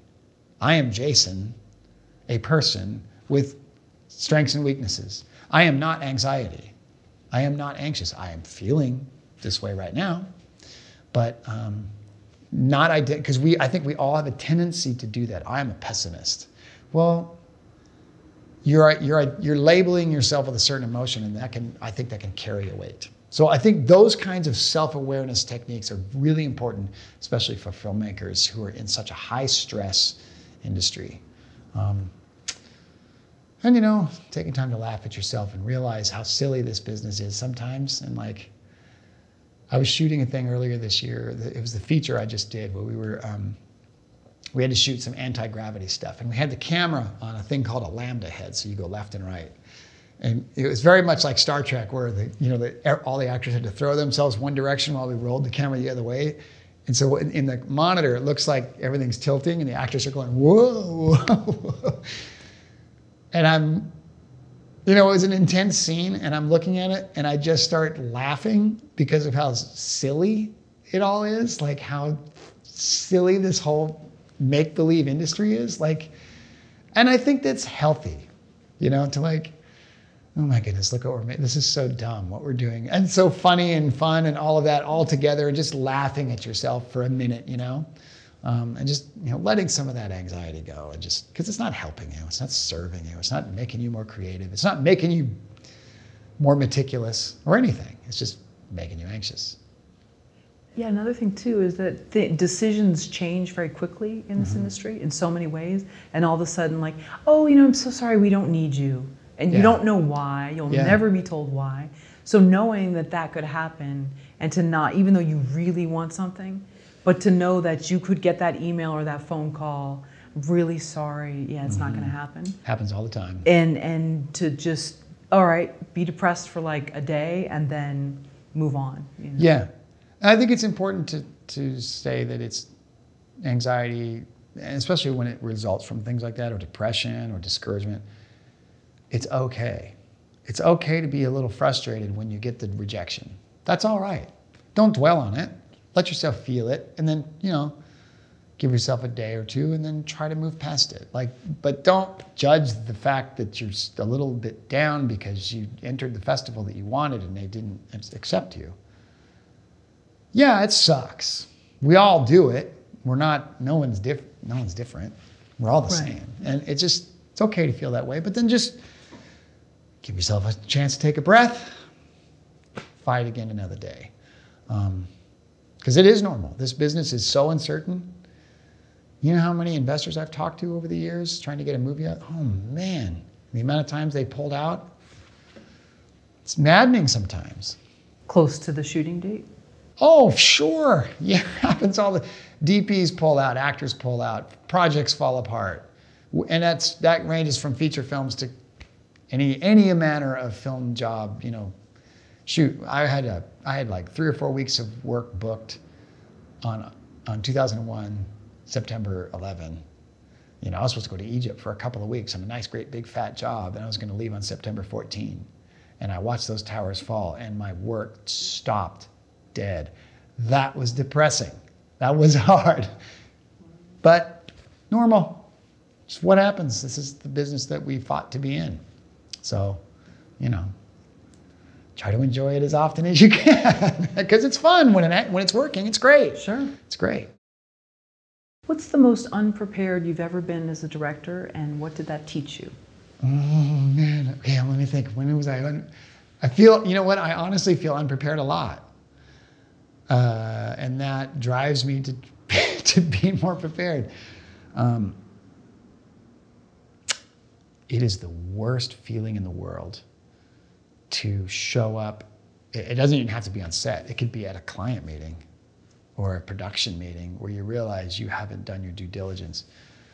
I remember this was a client job, a commercial project, where I ended up showing up late to the meeting when everyone was on time but me, because I didn't plan right and I didn't have the concept fully thought through, and I was saying things in the meeting about the project that they wanted to do. You know, like, we want to advertise this XYZ product, and I had not researched it. It's embarrassing. You're scrambling. You're hoping to God they don't realize that you're unprepared. It's the worst feeling in the world. What did it teach me? It taught me that I know that there is sometimes a resistance to preparation. I don't know where this resistance comes from, but sometimes there is. Oh man, I mean, sometimes it feels like work. It's not the sexy part, research. I am not even a natural researcher. Let's say it's a movie about a court case, criminal trial. Let's say you have a courtroom drama. Well, I don't know that much about the legal system, but it would behoove me to research it if I'm doing a movie on it. Because the more I know about how courts work and how lawyers do their jobs and all that kind of thing, the better off I'm going to be on my feet. But that's not sexy. That's not fun. That's not working with an actor, working out a character. It's, oh man, it feels hard. Honestly, doing commercial and corporate work has really helped prepare me for that kind of thing, because it makes me have to dig into things I didn't think I'd ever want to dig into, you know, and being on time. That's so frustrating for everybody else when they are showing up before the director.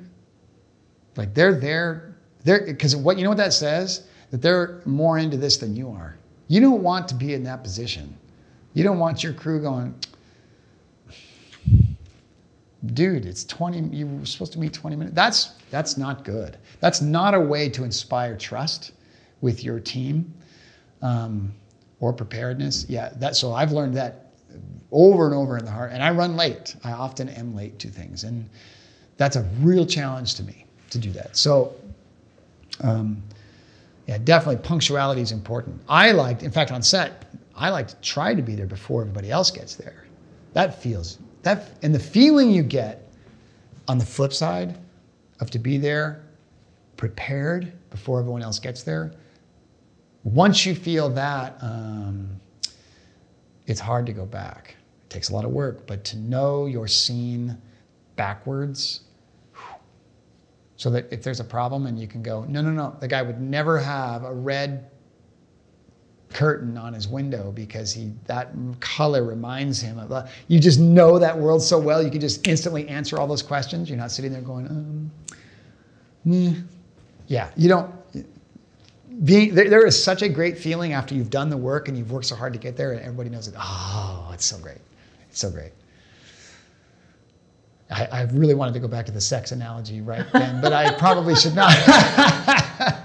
But I often notice that I'm unprepared when I'm really busy. So it's a lot of good things that are happening. Yeah. Yes. And you never anticipate that that's going to be a problem. You just think, I want to have A, B, and C happen, and it's going to be great. But then what happens is you're not prepared for one of them or a few of them, and then it can sabotage things in a way. Absolutely. This is the thing they don't teach you in film school, is what life can do to you when you're trying to make it. And oftentimes, the better the opportunity, the bigger it is, the more things like, I don't have time to prepare for the job will happen. Or, you know, even just getting a film off the ground. Like, oftentimes we'll get in these jobs, because everybody has to make a living, we'll end up working 15 hours a day, and we're too tired to prepare at the end, or too tired to write that screenplay, and you end up not. They don't teach you about that in film school. We all think when we're 21 that we're just gonna have all this time to prepare and come to set and everyone's gonna be on the same team. That's where the true test of who you are comes into play.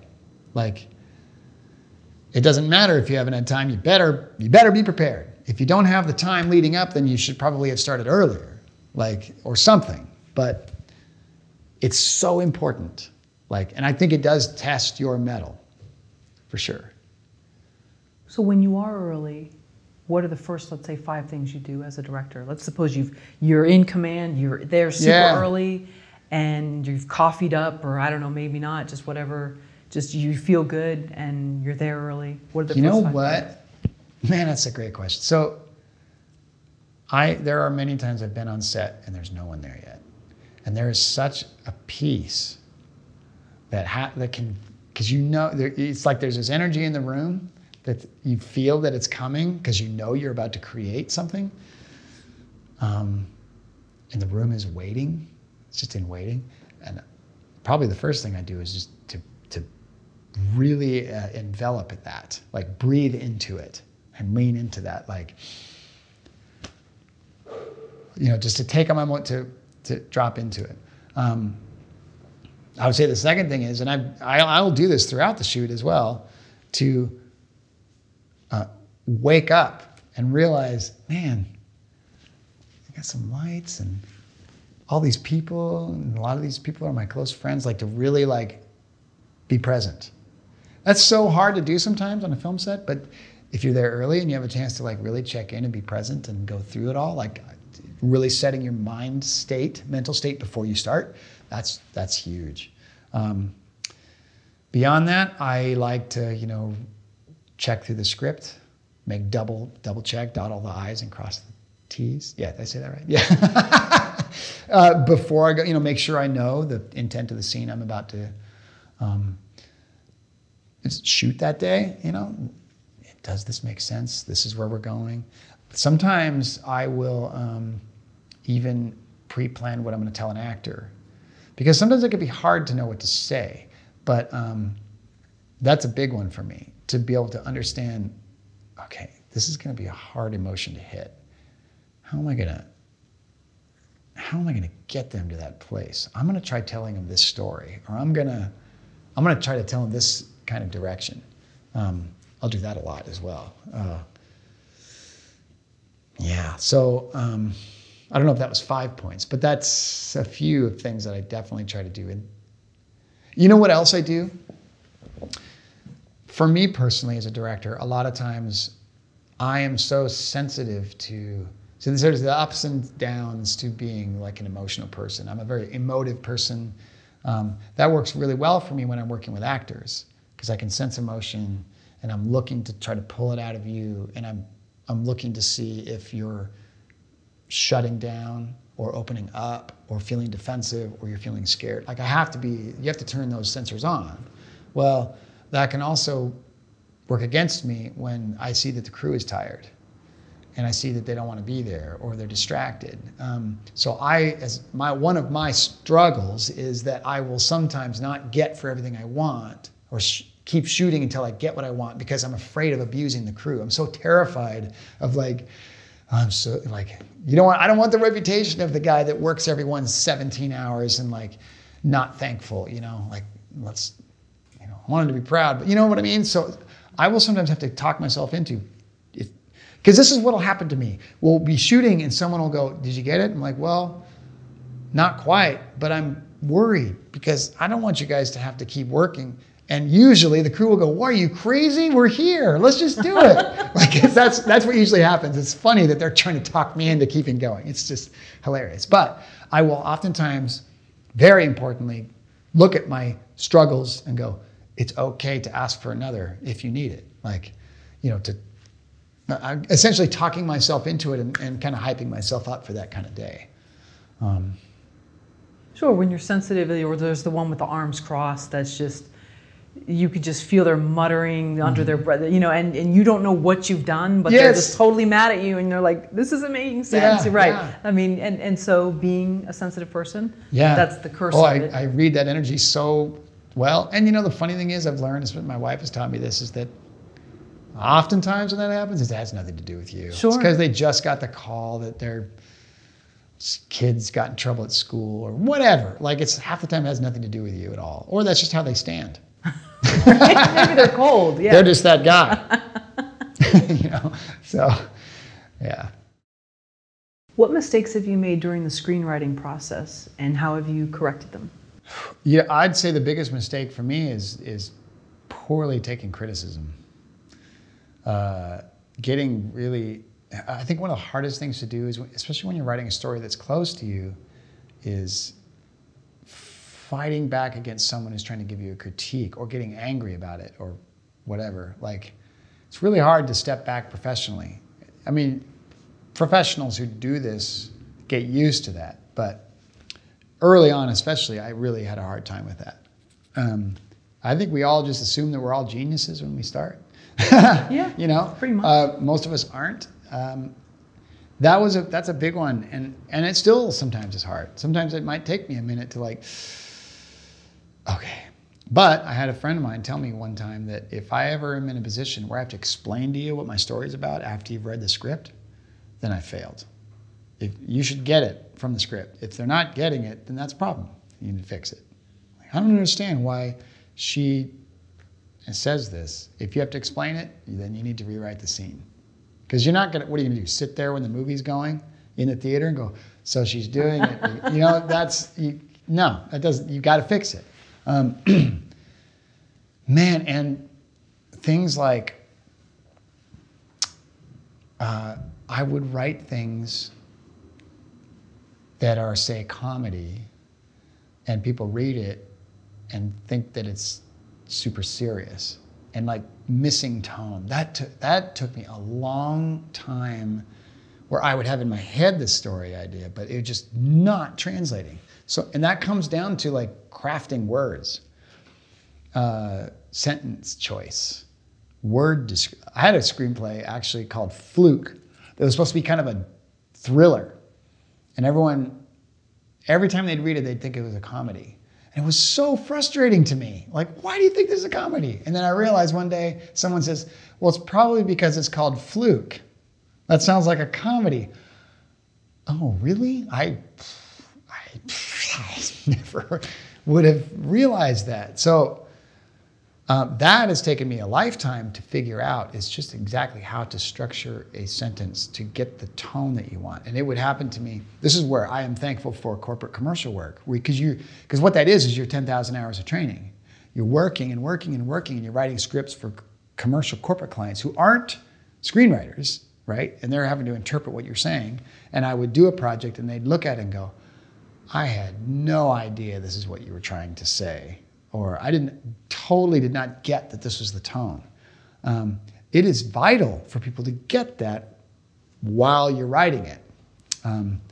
So, yeah, I don't know if that would be qualified as a mistake. It was just a muscle that I had to keep working out until I figured out how to get it right. And the only way to do that is by writing and writing and writing and writing and writing. Other things that I've learned is like how consistency is key when writing. I know a lot of people who don't write consistently, who want to be writers, or are directors who want to get that screenplay done, and they'll say things like, I'm going to write it this weekend. Not that there's anything wrong with that, but for me, I made a commitment years and years ago to make a step every day towards my goal, my career goal. Now, for me as a director, that doesn't always mean writing, but I've found that if I try to write every day, even if it's putting a period on the end of a sentence, you know, it's the end of a long day, I'm super tired, I just sit down, open that screenplay up, I'll just finish out that sentence and go to bed, the story's in my head. And while I'm working, it's in there, rolling around, because I feel like there's nothing worse than sitting down with a screenplay that you haven't looked at in a week or two, and you're like, oh yeah, that's right, that's where I was. I hate that. It's like dusting off the cobwebs, and you got to clean your house first before you can even start. That just slows down your whole writing process. So for me, doing it consistently, daily, because that speeds, and just, it's like it's like oiling the joints, you know, keeping things working. That took me a long time to figure out as well, for sure. What about that lovely person that stands up at a Q&A and says, I noticed the scene was such and such. Why did you do that? Yeah. Is that good for you to hear that? Or? It's funny. Those are funny things. So there's a couple of categories those fall into. If it's critiques, which those are often there, like, oh, I didn't like this. Usually when I have a finished film, there is usually nothing you can say about it that I don't already know. Ah, man, this opening scene is just way too long. Yeah, I know. realize that. Like, sometimes you don't know until it's done that you realize, oh boy, that scene didn't work. And then people call you out on it. So there's usually no surprise with that part. On a side note, it's always funny to me that for film, I feel in the arts is one of the unique things where people just seem compelled to tell you when they don't like it, and specifically what they didn't like. I don't know if that happens with music or with art, with painting, or like, yeah, I didn't like your song, didn't really speak to me. But they do that with film. Like, they just seem like, you didn't ask my opinion, but here it is. You suck. For some reason, that's a thing. I don't know why. But anyway. Or the startup world. Like, yeah, I tried your app. Yeah, it bugged out. It didn't really reach me. So it's funny with film. So, that develops a skin. But sometimes with Q&As, you try to plan to hit audiences in a certain way, either to get them to think or to get them to laugh.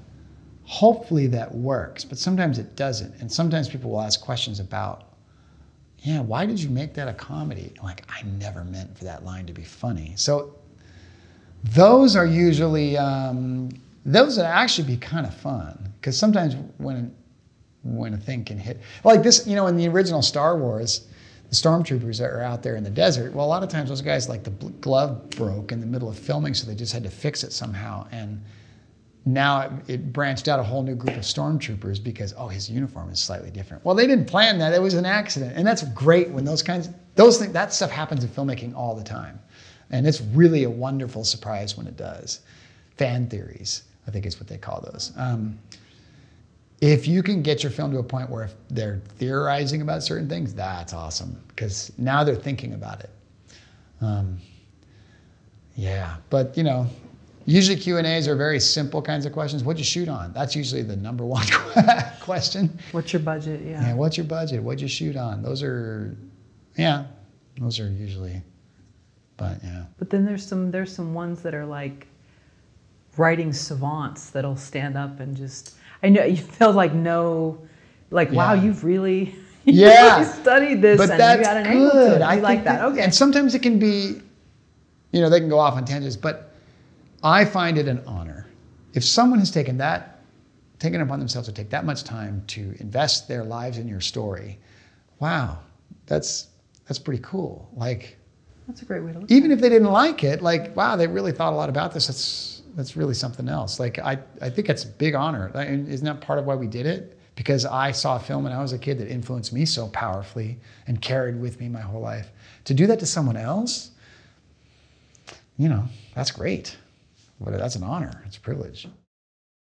Okay, so labeling yourself a low-budget indie filmmaker, for whoever who's sort of taking on that title, how can filmmakers hurt themselves with trying to stay so frugal? How do they end up sabotaging themselves? I know they have a limited budget. It's not that they're trying to stay in that realm, but it's just how things are dictated at the moment with their financial circumstances, with the investors, crowdfunding, whatever, credit cards. But how does that somehow sabotage their production? I personally don't like to label myself like that. I know some people who do. I think that's such a weird thing to label yourself if that's what you're going to choose to do. I'm a low budget filmmaker. That's just like, why not choose, I'm the guy that makes people ask questions about food, or you know what I mean? Like, I feel like that would be a healthier way to frame it as opposed to low budget. That's a strange way to, like, because it's sort of a downer on your work anyway. It's a down place to start. Yeah. So I think the trap that a lot of people fall into when they start to label it like low budget X, they start to. I made a motto of myself that years ago, I never wanted to work on a film that was just A. I used to call them the just A films. Oh, this is just a slasher. It's just, what that's doing is you're automatically lowering your expectations. Look, this is just a corporate video. Let's not break ourselves. Well, can't we do better? I think that's the mistake. When there's no budget, look, there's no budget. We can't break ourselves to do this. It's just a simple little drama about two people falling in love. Like, man, why even make it? If you're going to do that, then why even, give the script to someone else who's not going to call it that and let them run with it. Other mistakes, I think, is lack of planning. The lower your budget, the more planning you need to do. I think it's inversely proportional. Like, you can't throw money at your problems.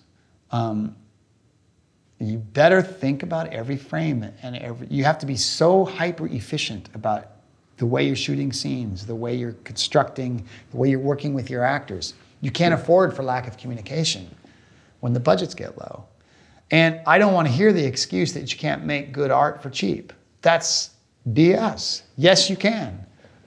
I mean, have you seen, like, I don't know, I really liked El Mariachi. It was a great, entertaining film for $6,000. Like, Chris Nolan made Following for, yes. I don't know what his budget was, but it was very around that budget. It's amazing. I was so frustrated when I first saw it, too, because my first film was $12,000.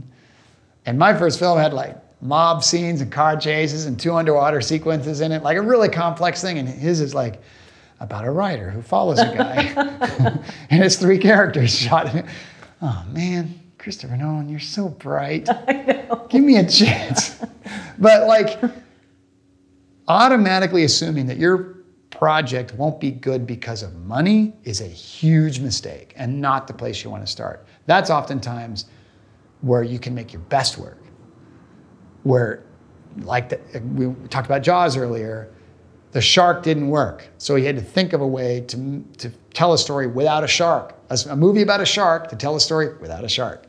That's the most memorable part of that whole movie, is the fact that you never see it. So looking at your project like that and not using money as your hindrance, maybe it's your opportunity to do something that no one has seen. That goes back to that looking at the problem with a joyful excitement, as opposed to like, ugh, roll your eyes because we don't have the budget to solve our problems kind of thing. I think that happens all the time. People just get frustrated that their budgets aren't bigger. Well, here's the thing. Budgets are never going to be big enough. I don't care how big your budget is. It's never going to be enough. Even if you're doing these big budget commercials, you're always going to run into the end of the budget at some point. It's just going to stop. It's going to have a cap, and you're always going to wish you had more. That never changes. And the better you get at functioning on that level, oh man, the better that's going to carry you when you're functioning on a larger level. I feel like sometimes, though, people bandy around that term low budget the same way maybe someone says, well, we're a nonprofit. Mm-hmm. So we can't, you know what I'm saying? So it's like this badge of like, we'd like this, but we can't pay for it kind of thing. But can you still give it to us? And that's the tough part, because a lot of this is done with borrowed time or favors or borrowed locations, but that people then label themselves as such. And it's also a way that, just as a nonprofit would say, well, we wouldn't be able to afford this. Can you donate this to us because we're a nonprofit? Yeah, and I think it'd be much better to be, instead of labeling yourself as low budget, labeling yourself as the guy that when people watch your film, they go, you had how much? Oh my God. Like, that's what you want. That comes from, again, planning, really being creative, making it clever, all that stuff. You can do it. It happens all the time. It happens all the time with people making something for nothing. That's the fun. And that's where it's fun. So the first camera you got your hands on was at this cable access? Yeah. In Oregon? Yeah. Okay. What kind of camera was it? Like a Beta cam or something? I think it was pre-Beta. I think it was an SVHS maybe. Like old school with a big, it wasn't just a camera, it was one with a deck attached to it. And I'm trying to shoot, I think I did a little slasher film I was in high school, but oh man, my mom hated it because my mom's very religious. So I'm making this slasher film with this, but anyway, takes me back. I'm very thankful to those people. If this is an opportunity that they still do, I don't know why they wouldn't. I would highly suggest if anyone's having a problem getting access to cameras, that's a good place to go, because that's where you have to keep practicing. Yeah. And I look back on that, very fond memories. Like, yeah, the first time I was able to finally play, man. Do you remember when you walked into that studio? Like, Oh, you're yeah. 16, you just go into this studio and... Yes, absolutely. And just like, again, I felt like my feet were leaving the ground. Like, just of like, wow, this is, because it's like you want to build a house and someone just pulls up in front with a truck full of tools. It's like the possibilities here to create that magic that's how I felt. I still feel that way going into a camera house, going into a grip house, you're just looking at the lights and stuff and imagining what you can make. Like, that feeling has never left. That's why I keep doing it. Like, it's the possibility. Yeah. A project called The Record Keeper. Mm-hmm. This was brought to you? That one was kind of, yeah. It was, someone asked me if I wanted to adapt a book. It was essentially a religious history book. That was a whole interesting process because I didn't want to do it at first because the book it's based on this book that's about where Christianity went after the Bible. You know, the first chapter of the book is in 60 AD, and it chronicles, Martin Luther, and it goes on for 2,000 years. Well, that's not a narrative; that's a history book, and it's like making a movie out of European history. Who's your hero? And I looked at it. I'm like, you don't have the budget to create. I mean, even Martin Luther. That's your period piece. 60 AD is the first chapter. It's Roman soldiers invading Jerusalem and tearing down a temple. How are you going to shoot that for no money? Like, there's no way. And I was like, you guys are out of your mind. No. Yeah, so I walked away from it, and then they kept coming back and like, how are you going to, please do it. And so I had to start thinking. And this, again, came from the low budget. They didn't have a lot of money, so I had to think, how can you make a story that transcends thousands of years of history interesting and care about what happens in each era? The only way to do that is to have a character that you follow through these events. That's either someone like a time travel or someone who's immortal. Well, it's a religious history book. How about angels? That makes sense. So like they're immortal, and let's follow their journey of seeing these events. And that's kind of where it all began. So yeah, it came from there and ended up being one of the most creative endeavors of my life. Like, it was a really amazing experience making that film. Where did you film it? We filmed in Oregon and in Arizona. We shot in a prison, believe it or not. Our set was in a prison because it was up there. I don't know if it's still available, but they had built this state-of-the-art prison, and then they ran out of money to run the prison. So it never housed a single inmate. It's paid for by the state in this big empty building. And then they couldn't charge to rent it. You only have to pay for utilities and a guard. So the cost of getting this entire facility was so cheap. It was great. And so we built all our sets in there and used that as our home base. And that was, yeah. And then we did some exteriors out in Page, Arizona, out in Horseshoe Bend and Owl Canyon, which is next to Antelope Canyon, the famous canyons in Arizona. It's like one of the photographer's paradise. So we went out there. That was really great. Yeah, that was fun. And you adapted the book? I did, sort of, yeah. So I had to hit certain themes and certain events, but we ended up. The story became about angels, and it's essentially the history of man through the eyes of an angel, which that became a really fun thing because angels, even in most cultures, don't have a lot of emotion with them. Like, they don't really know who they are or where they come from, and there's very little written about. There's a lot written, but very little is known who they are, where they come from, how they feel about certain events. They'll come up and show up and maybe protect somebody or make an announcement, but then they leave. We never know what built up to the announcement that they made. Like, if you're speaking from a Bible perspective, they might announce someone's being born, but then that's it, they're gone. So the idea of exploring who they were and how they felt about certain Earth events was a lot of fun to try to explore, and a very complicated writing challenge, because when you're trying to write say, a good angel who can't sin, right? They can't disobey God. Well, that's really hard to write that. How do you write a protagonist that can't disobey an order? That was tough. But they can have opinions about certain things. They can question. They're not cardboard. So, man, it made it fun to like experiment in that world. And like,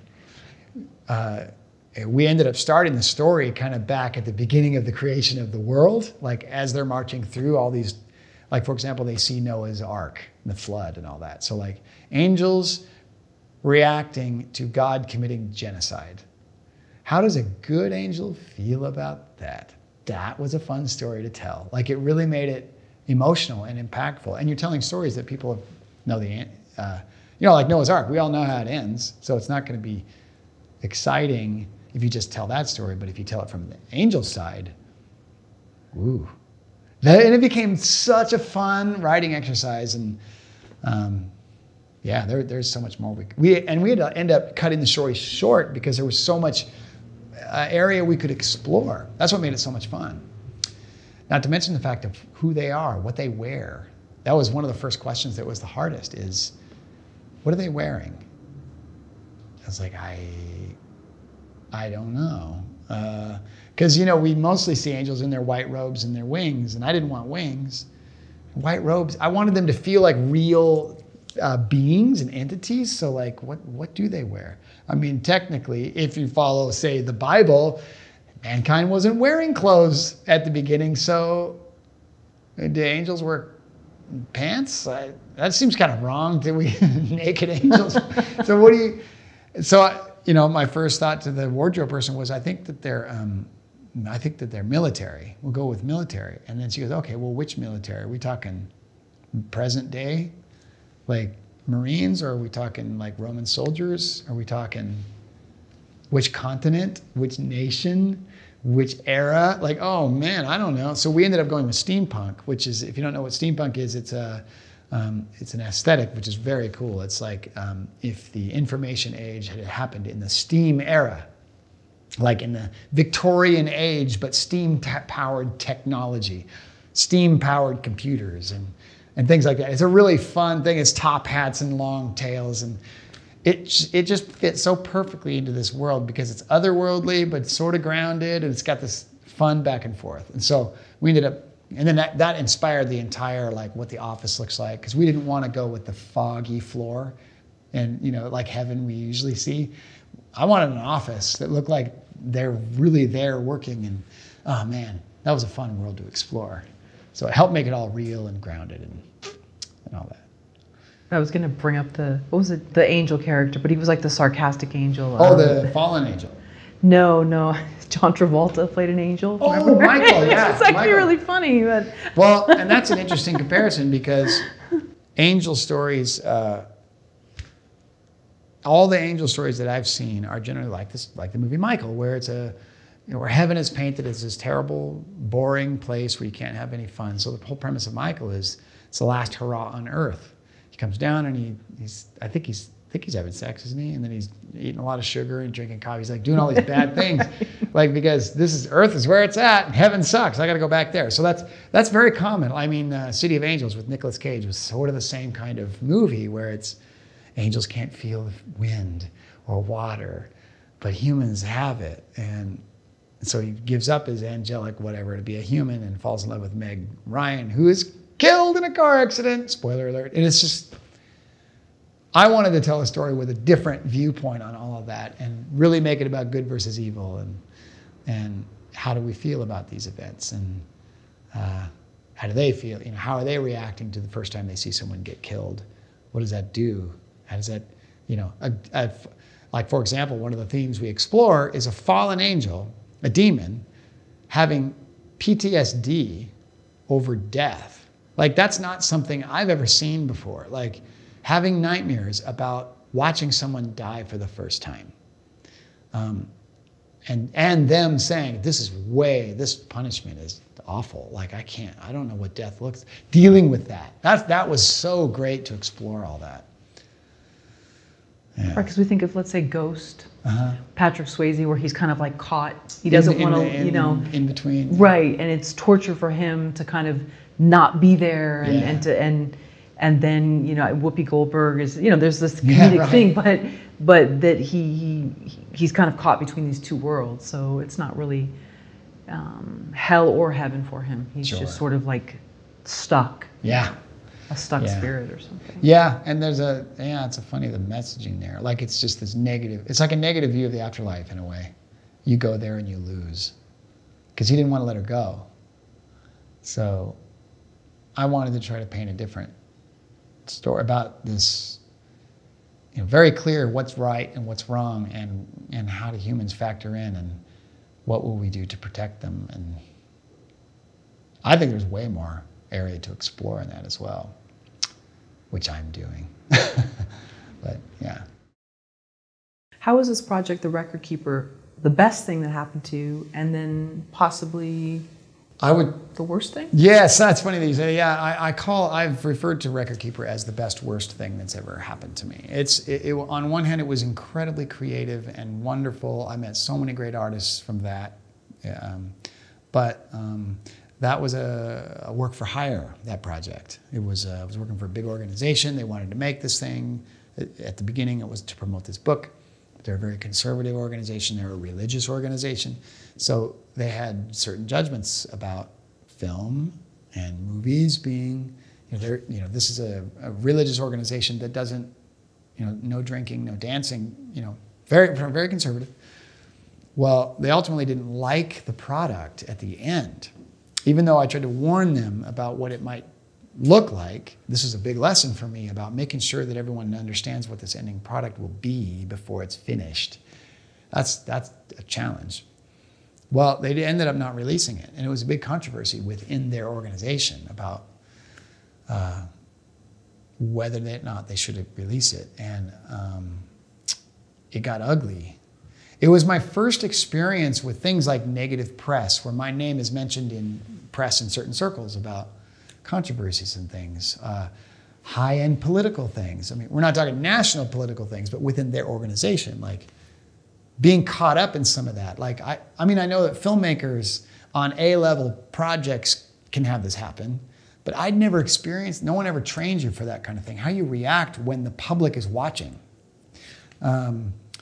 And it was very painful because we threw everything into that. I personally just put my whole life on the line for this project. And it was something special. Like, we created something very special. Like, we all knew it.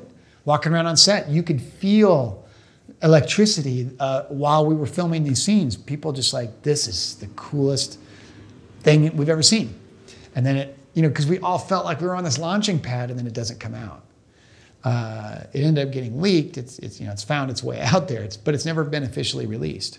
It has played in festivals, but the stain of never having it out there, which of course, from simply an investor standpoint, for future jobs, they look at this as, well, you've never made a film that's gotten distribution, or at least they're talking about that one. It's like it reflects negatively on me, which is, it's not even my fault, right? So that was a real challenge. It ended up like being so discouraging that I considered maybe not doing film anymore.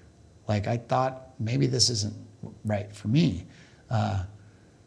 These are the things they don't tell you about in film school, like on the utter disappointment that can happen. And sadly, this happens all the time. And not just this, you can't blame this organization for that. It happens in A-level movies all the time. All the time.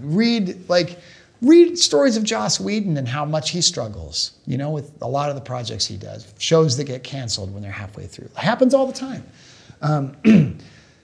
There is no manual for how to deal with some of that, where you've sacrificed and fought so hard for something that everybody hates or whatever, or certain political people or powerful people decide not to release it, or butcher it, re-edit it, and put it out in a way that you didn't like. That's why they have director's cuts.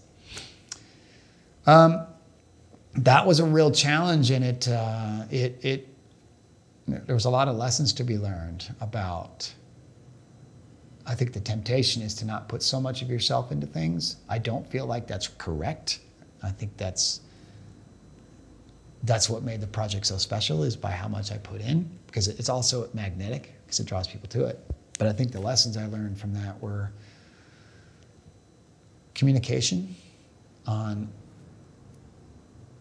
Every time I've been in some sort of conflict, usually on set, it comes down to the fact of communication. Someone didn't understand something that was supposed to happen. And the frustrating part about film sets is sometimes you have to say it 50 times because someone's on their phone, someone's not listening, someone's not up to speed. I thought we were doing this. That's where all the conflict starts. In this case, it was a little bit of the client not understanding the vision. Even though I tried to explain it as clearly as possible, they still did not quite get it. So it just underscored how important it is that everyone knows what they're getting. And that, as a filmmaker, it makes me, I have to make sure to do things like mood reels or photos of the character. Like, this is kind of an idea of what I'm looking at. Or anything you can do, because remember, I am a visual person, but they may not be. They may respond to text. They may respond to sounds more than, you try to utilize all the senses to make sure everyone gets the vision. And if it's a problem, let's talk it out before we get to the end, because that's where the problems happen for us. Yeah, and just sometimes once your project is over, you just have to step away from it and let it be what it's going to be. Because it was easy for me to be angry at the fact that it wasn't released. But what if I choose to do that I miss the blessing that I got out of it, of because it wasn't released, it got more attention than it ever would have. And it got me to places that, like I did a worldwide festival tour on it, because they just allowed that, because I wasn't making money on it, but they did allow that because of the controversy. If that had not happened, they would have sold it, and it probably would have disappeared on Amazon or something. So it got way more publicity than it ever would have before. And that's a really good thing. That's a great thing.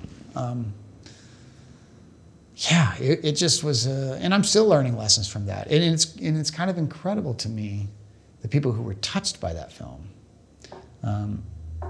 I still get people emailing me about things they saw in it and how it moved them and how many times they watched it. And they don't have DVD. They just have it. They're just finding remnants on YouTube that are out there. Like, yeah. This underscores also the power of storytelling, because it was because the story was told well, it caused a deep emotional reaction from people, both on both sides, both good and bad. The people that fought for it vehemently fought for it, and it got ugly. The people who fought against it vehemently fought against it, and it got ugly. Like, it just was a crazy experience, like crazy. If a filmmaker's in a similar situation, what would your advice be to them? Well, so yeah, conflict and this kind of thing, I would love to tell you that it's uncommon. It does happen on all sorts of levels, right? Like, it could be a client video, an instructional video for the smallest of client that you turn it in and they don't like it, or they change the edit, or it could be in the huge national level. I've had both. And you have to be so careful with how you react. Because when you're making art, and I don't care if it's a wedding video or the feature film of your dreams, you're going to have an emotional attachment to it. For me, I have to make sure that I take a minute before I respond sometimes, especially if I find myself really angry and frustrated. Sometimes I need to wait a day before I respond, or not fire back that text, because I cannot underscore how important this is. How you react to bad news will determine if you work with them again. If you blow your top and say ugly things, because it's so tempting sometimes, they will probably say, okay, well, we're going to hire someone else next time. Even though the situation's frustrating, we still all need to work. And there may be a lot of positive things that could happen from X client, right? So yeah, being careful about your responses. And sometimes I'll have other friends read an email response to make sure it doesn't sound mean, you know? This is where being a pro comes in to things like, I had a client one time that I finished the product, I handed it to them. They didn't like it, they wanted to cut out a big middle piece. This is a narrative thing for corporation, and I got so angry about that, like I was really upset about it. And so in my office, a place that the client never visited, I had to make a duplicate of my timeline in the edit machine, and I called it, castrated version. Well, and I'm thinking, well, no one's gonna see that. Well, when I exported the video, it automatically titled it that. I didn't catch that, and I sent it to the client. This is a huge mistake. Like, it's embarrassing to talk about because fortunately, the guy that saw it was like, oh, that was a nice little jab, little barb, I changed the title for you before I sent it to the CEO. Thank God he did that. But you have to be so careful with that stuff about things you say and who you're saying it to and where that might go. This is where vent to your partner, vent to your buddies, don't vent to your client, and to those decision makers. Yeah, that's tough. I mean, because look at. I think a good example is Josh Trank, I think his name, who did Fantastic Four. Remember when that movie was coming out and how he tweeted negative things about the film right before it was released, and it turned out to be this big thing that he was now blackballed? Like, that is such a lesson for filmmakers on, yeah, maybe he had good reasons to be upset, but boy, you take it to Twitter, don't do that. You can't take that back. That's out there now. Like, that can ruin your career. That kind of thing can make you move to another city. Like, yeah, so easy. You have to watch yourself on that. So despite your love for film, going back to Close Encounters, seeing it as being this magical experience, at one point you really thought you would never be a filmmaker or director, not even short films for fun? Yeah, I mean, it's, in my case, and probably the case of every filmmaker out there, you see that spark and you love it and you fight and you sacrifice everything to get there and you do it and you do it and you do it. And then it doesn't quite happen the way you think. You're not plucked out of obscurity like some of these guys are. You're still working in the trenches for years, and it can get frustrating. And then in my case, I did a film that had a lot of controversy around it and was never ultimately released. And it was so utterly devastating because after so many years of just working and sacrifice, this film looked like it was going to really be something. And then instead, it's not released, and there's a lot of controversy and bad press and all these ugly things. And it devastated me so much that I didn't know if it was worth it. And I circled the drain, because it's hard to go from something like that, from a film that was so artistically satisfying, with such a great script and all these things, to go from that to going back to trying to find work as doing more corporate stuff. Like, how do you even, what am I gonna do? Like, I circled the drain for a long time. Like because my life was not turning out the way I thought it would. And this is everyone's story, right? Everyone, like, we all think we know how it's going to turn out, and life does this to you and goes back this way, and So for a few years, I didn't know. My wife suggested to me, maybe we should just sell everything and go teach English in Korea.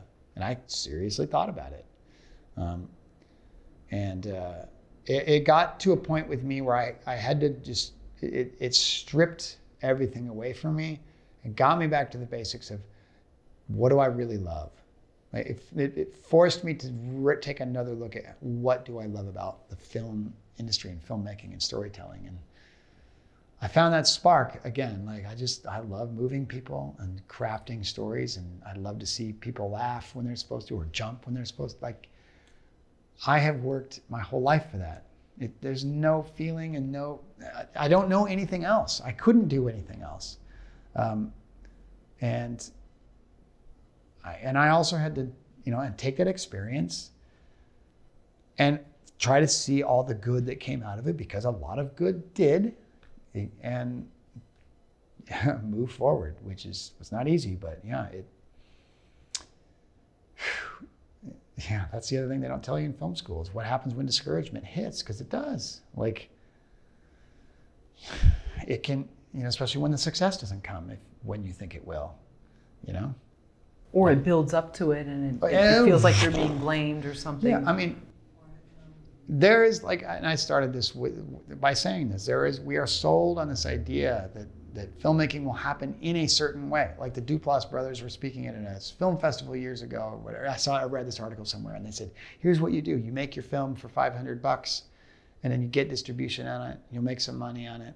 Then you make your second film, and you put a big star in it, and that'll do well on the festival circuit. Yeah, well, it might happen that way, but it might not. For most people, that's not how it happens. You'll make your film, and you'll mortgage your house, and then nothing happens. That's so common. That happens all the time. The film disappeared on Netflix, and that's the end. And now what? And you're not discovered, and you're not picked from obscurity. And so then what do you do from there? Do you keep going? How much do you really love this? How hard are you willing to write that next script, get the next one going, fight for that next client with everything you've got, and fight that cynicism that wants to just rear its ugly little head? That's where the love of it will really, you better discover it. You better know why you love it. And I do think it's worth fighting for. All the negativity, all the challenges, all the frustrations is worth fighting through to get there, because it really is great. Like when you're on set and it's working and you're telling that story and the actors are there and the cinematography, it's so, like, all of that disappears and just fades away. And you're just like, wow, I'm creating this amazing moment and it's working. Yeah, it's worth fighting for. No question. Do you think that was the main good that came out, is knowing how bad you wanted to fight for it? Knowing that you could have packed up and nothing wrong with teaching, but there's nothing wrong with teaching. It just wouldn't have been, you would have been thinking about the films you wanted to make. Yeah, right. Okay, guys, let's take out our notebooks, and then I had to be stripped back to the basics and go back to rediscovering what I loved. And yeah, I think that's healthy sometimes. I think it's good to do, Struggle is good. Hard work is good. It can be a real positive thing. It doesn't feel good when you're in it, but afterwards, anyone who's ever struggled usually looks back and says it was a good thing. I mean, you look at, like, David Sanborn, famous saxophone player, had polio as a kid, and he started playing. The doctor told him as a kid he either needed to start some sort of exercise like swimming or a wind instrument. So he picks up saxophone. James Earl Jones had a stutter, and now he's the voice of Darth Vader with one of the most memorable voices, all because he had to work his voice and work through that struggle to get there. Most people who do great things, Nelson Mandela, I'm reading his book right now, like the struggles he went through, and he became one of the most inspiring leaders in the world because of the struggles he went through and how great that made him as a leader. Like, struggle's good. It's a positive thing. I just watched the Miles Davis documentary. It was great, and just, Dad didn't want him to be a jazz musician. He came from sort of a wealthy family, and just all the things that he went through. He didn't want to come back to the States. He really wanted to be in Paris where all the artists were. And just, his whole journey, he had to reinvent himself several times within sort of that genre. And there were a few years where he just put down his instruments and wouldn't do anything. And he fell prey to drugs, and just they thought he was done, and then turned out he wasn't, and he reinvented himself each time. And he just kind of talked about how a great artist always has to keep reinventing. They can't stay stagnant. Yeah. I mean, you've talked about filmmakers being in a rut. Have you ever felt being in a rut? What do you do to shake things up? It's funny about the rut. So, like, everyone looks at the film, any success of life, but filmmaking in specific, we all look at it like this mountain that we're climbing, and we're looking at the peak, if I could direct the next Marvel movie or whatever, that's the peak. Well, I don't see it that way. I think we're all ants crawling across a plowed field. It's flat and it goes like this. And as an ant, climbing over that first little rise might be landing your first gig. Maybe it's landing any gig, right? You crest that hill and, oh, whew, I'm working in film. And then then immediately, as soon as you get there, you look at the next gig. Maybe the next mountain is directing for the first time, right? God, you climb and you finally, you get it. You cross over and you get into the other. So, that's normal. That's what we're all ants crawling across this field with our own little goals and things that we're trying to do. Well, what can happen is let's say you land your first gig and it's working for reality television as an editor. Perfectly respectable job, Well, you get over that rise and you end up in that little pocket and you're safe from the wind and you're not struggling to make the rent. But if you're not careful, you'll stay there. Because what can happen is you'll end up 5 years later and, oh man, there's that next rise right in front of me. That rise was to write that feature screenplay I've always meant to write, and I never have done it because I'm too busy editing for reality television or whatever. That's your rut. Every time you crest one of those things and you end up in the safeness of the trough, it can become a rut if you're not careful. Now, I'm not saying that editing for reality television is a bad thing. It's purely on your own perception on where you want to be. And also because the playing field is level, because maybe you want to go several humps over and get to, say, directing for television, doing all whatever the latest TV show is, CSI or what. That's not even on anymore, I don't think. But you're over here. Well, maybe you get there, you don't like it. And you want to go back and teach. You go back across the field. You're not going down. You're making a lateral move over here to go something that you enjoy. Maybe you just loved making documentaries more than you ever loved doing television, and that's totally fine. And but that's how it is. Like every success can become a rut. And you just need to, this is why I made the commitment years ago to absolutely make sure I'm making a forward step every single day. Some sort of either writing that screenplay, reading an article in American Cinematographer, watching a Film Courage video, or whatever it is, like doing something to continually hone and improve your craft every single day. I don't care how tired you are,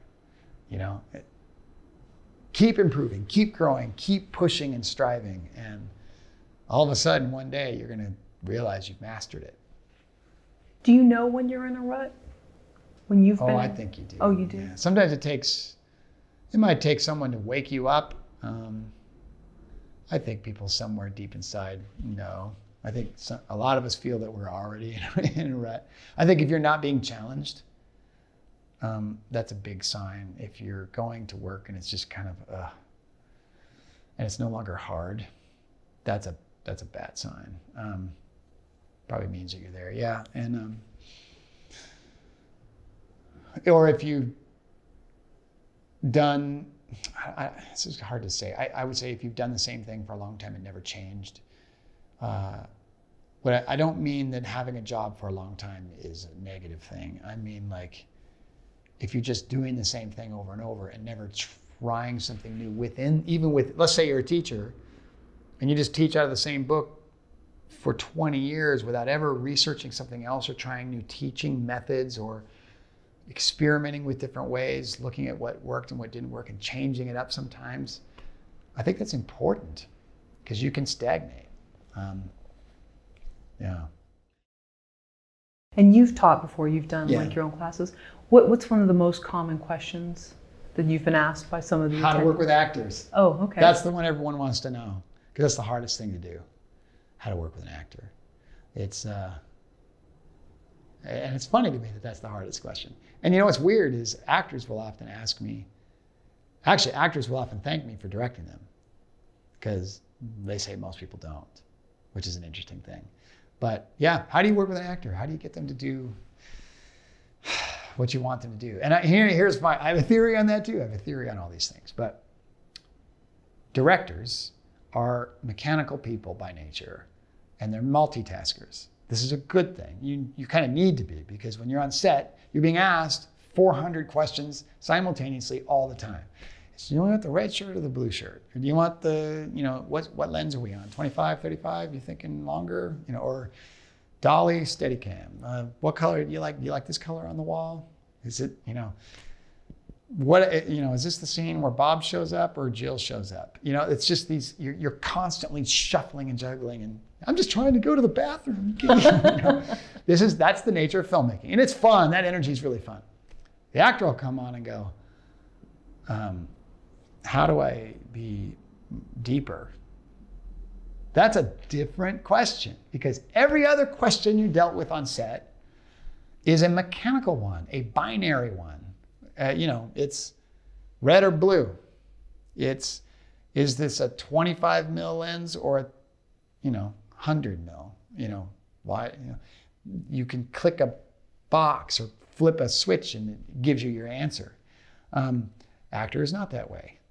They are a person. They're an emotion. And I think this scares a lot of directors. It's just why they hide in Video Village and shout their direction to the actor on set way over there.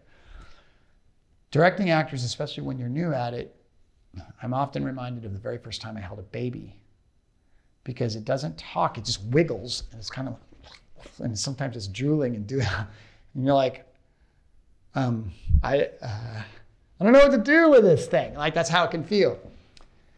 It's scary. And this is where you get the classic direction. The classic direction for directors who don't know what they're doing is take it up a notch. There is no more mechanical words than that phrase. Take it up a notch. Here, let me take your emotional dial and that's where that comes from. Can you be more angrier? Can you be sadder? They want to dial up and down. Well, when you're dealing with a human, it's a relationship. It's an intent. Now, of course, good actors can probably interpret what you're saying, but you can't rely on that. And this is the one thing that drives me crazy when I hear people say, well, your key to good directing is casting. Yeah, it is, but if you're just going to let your actors do all the work without you saying something to them, they still want to know your point to the scene or a general direction, because you're looking at the entire 30,000-foot view of your story. They still want to know what you want, or if they're getting there for you. So you can't totally rely on that. And that's also not realistic, because every single project that you're on, let's say you do your indie film, well, do you know how many times it happens where the investor says, I'm going to give you the money for the film, but my daughter has always wanted to be an actress, right? And she's never acted before, and suddenly you as the director have to deal with that? Look, for every job on the set, your DP, your AD, your production designer, your wardrobe person, they're all experts in their field. And you could come on not knowing anything about any of those departments and be fine. Your DP will carry you, because that's what they do. The one job that no one will carry you is directing your actors. You better know how to talk to them. And that's the one thing that almost no one understands how to do. It's crazy to me. This is why a lot of people say you should take an acting class. And I think that's not enough. You should regularly take one, and even better, if you really want to learn, teach one. I did this in my own personal journey. I just took 4 actors and I said, come to my studio. I'm going to give you a scene from a play. I'm just going to try to direct it and see, without any cameras or lights. Take that out of the equation. All I have are my words. And let me see if I can make you connect on a deeper level. That's terrifying, because what do you say if they're not connecting? 2 people talking and they're not connecting. There is no switch that will make that happen. It comes to a relationship. And I had an actor friend tell me one time that an actor's performance is a reflection of the director. If they are not opening up, it's probably because you're not opening up. If they are not feeling as deeply as you want them to feel, then that probably means that you're not feeling as deeply as you want. And I've had this happen on set where it's like, in fact, when I was experimenting with working with actors, I had an actress come to me and she says, and I was telling her, like, you're not opening up to your scene partner. You need to open up. I'm a mechanic still. I'm trying to turn the knob. Open. It's not working. And she was frustrated. She said, yeah, I get this note all the time, and I don't know what the problem is. And so that's where I got this advice. Maybe it's a reflection of the director.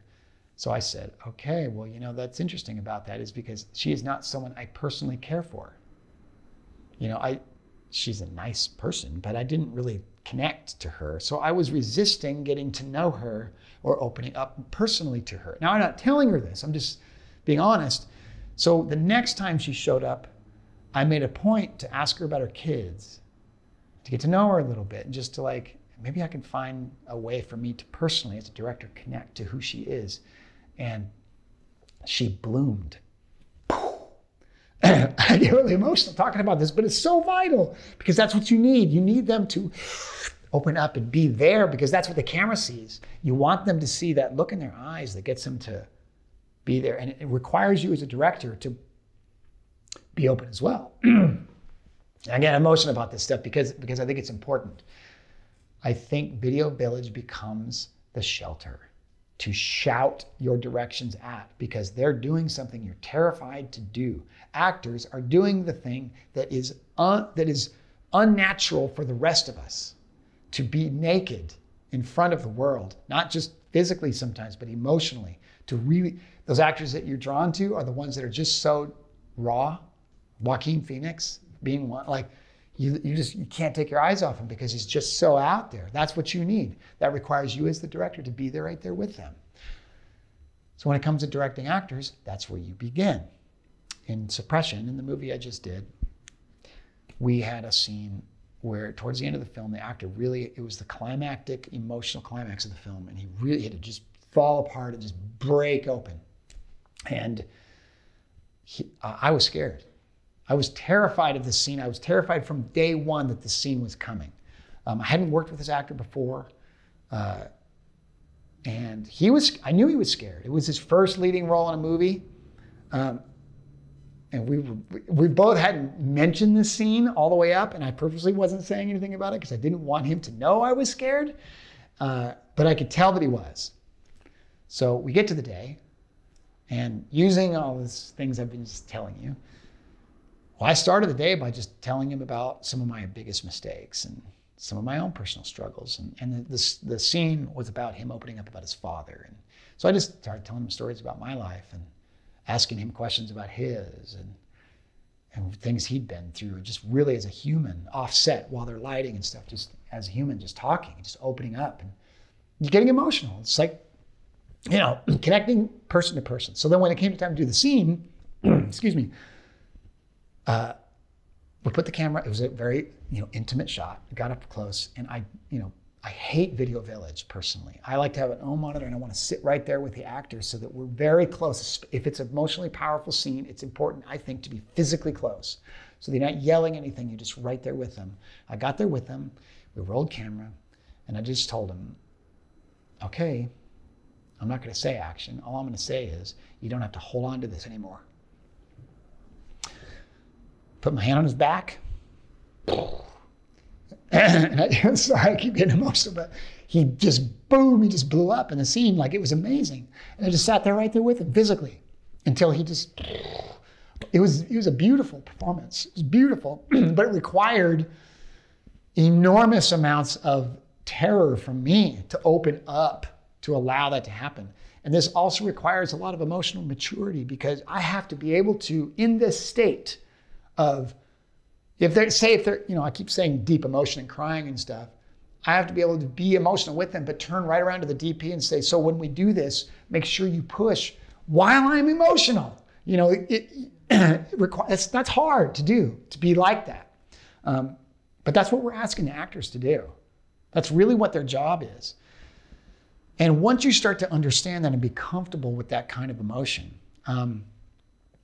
then you can start to learn how to talk to them about different emotions. So classic direction things are, result direction. You hear that, be angrier. That's a result direction. If you read Judith Olson's book, I believe it's called Directing Actors. It's a really good book.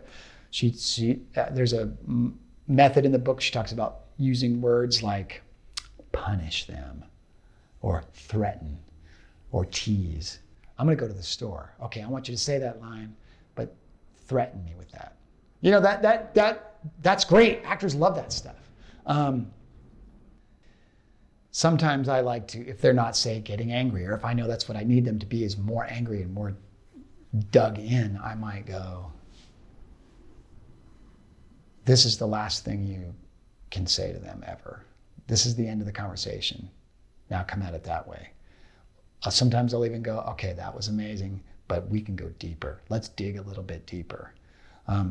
That's not result directing, that's a relational thing. Sometimes I'll have their scene partner tell them something that I might trigger them. Now, I'll say this, but you have to really be careful with that because it's not a trick. It's not being mean to the actor. It's not abusing them, which we've heard stories like that on set. I cannot tell you, that's not acting. I've heard horror stories of people saying, like, say, racial insults to someone to get them to be angry. That's not directing. That's just being a jerk. Right. And that's not, you do that, you're going to ruin the trust of your actor and they'll shut down for you. They won't come back. And in acting class too. Sorry. Oh, it happens all the time in acting classes, and it pisses me off because it's mean, it's unfair. They're trying to open up and being emotional, and you're just abusing them. That's what you're doing. And you're gonna get a reputation for being that way. But what I mean is, like, all right, I'll maybe whisper to the actor.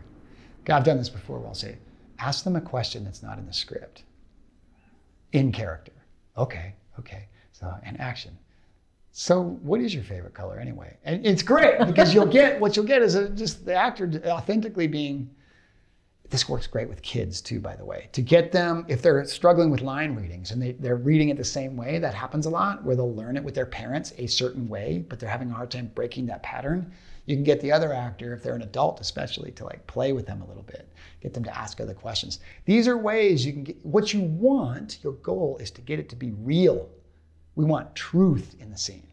That's the goal, always, no matter what genre you're working with. So doing things like that is really helpful sometimes, and it's important also to pay attention to the physical things that they like. Some actors are physical.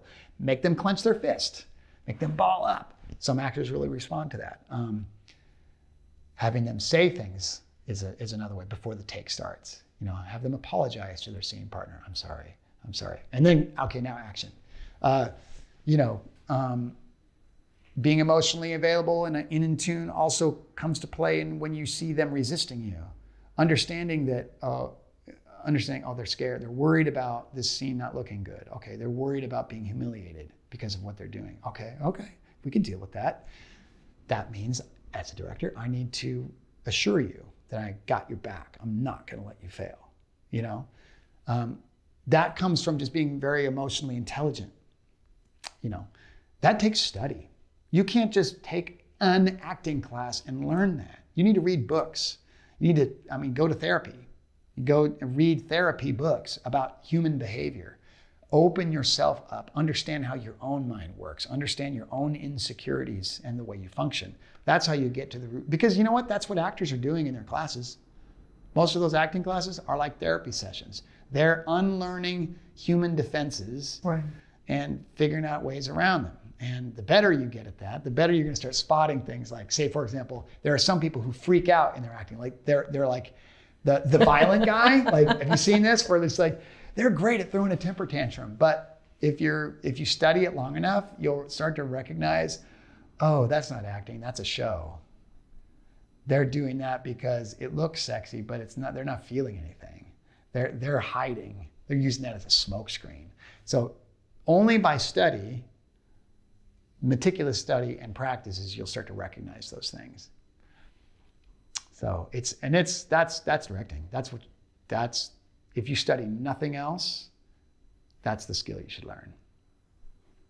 Because there's no trust in that. I've taken acting classes like that, and where people would just be devastated and they'd be crying because one person was coming on to one person and they really liked them, and the other person was totally tearing them down, and it was just like this devastating thing to watch. Mm-hmm. And it was like, I don't want to sign up for this.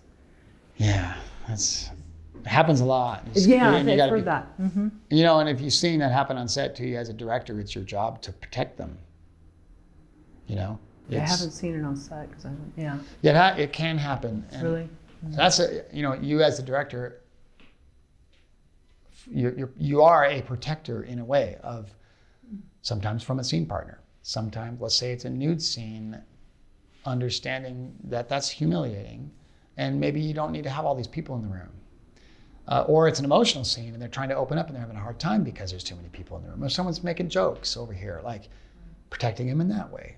Sometimes protecting them from themselves is important. Like I've had to tell actors, look, we're really wide on this shot, so I'm not reading all the emotion on your face.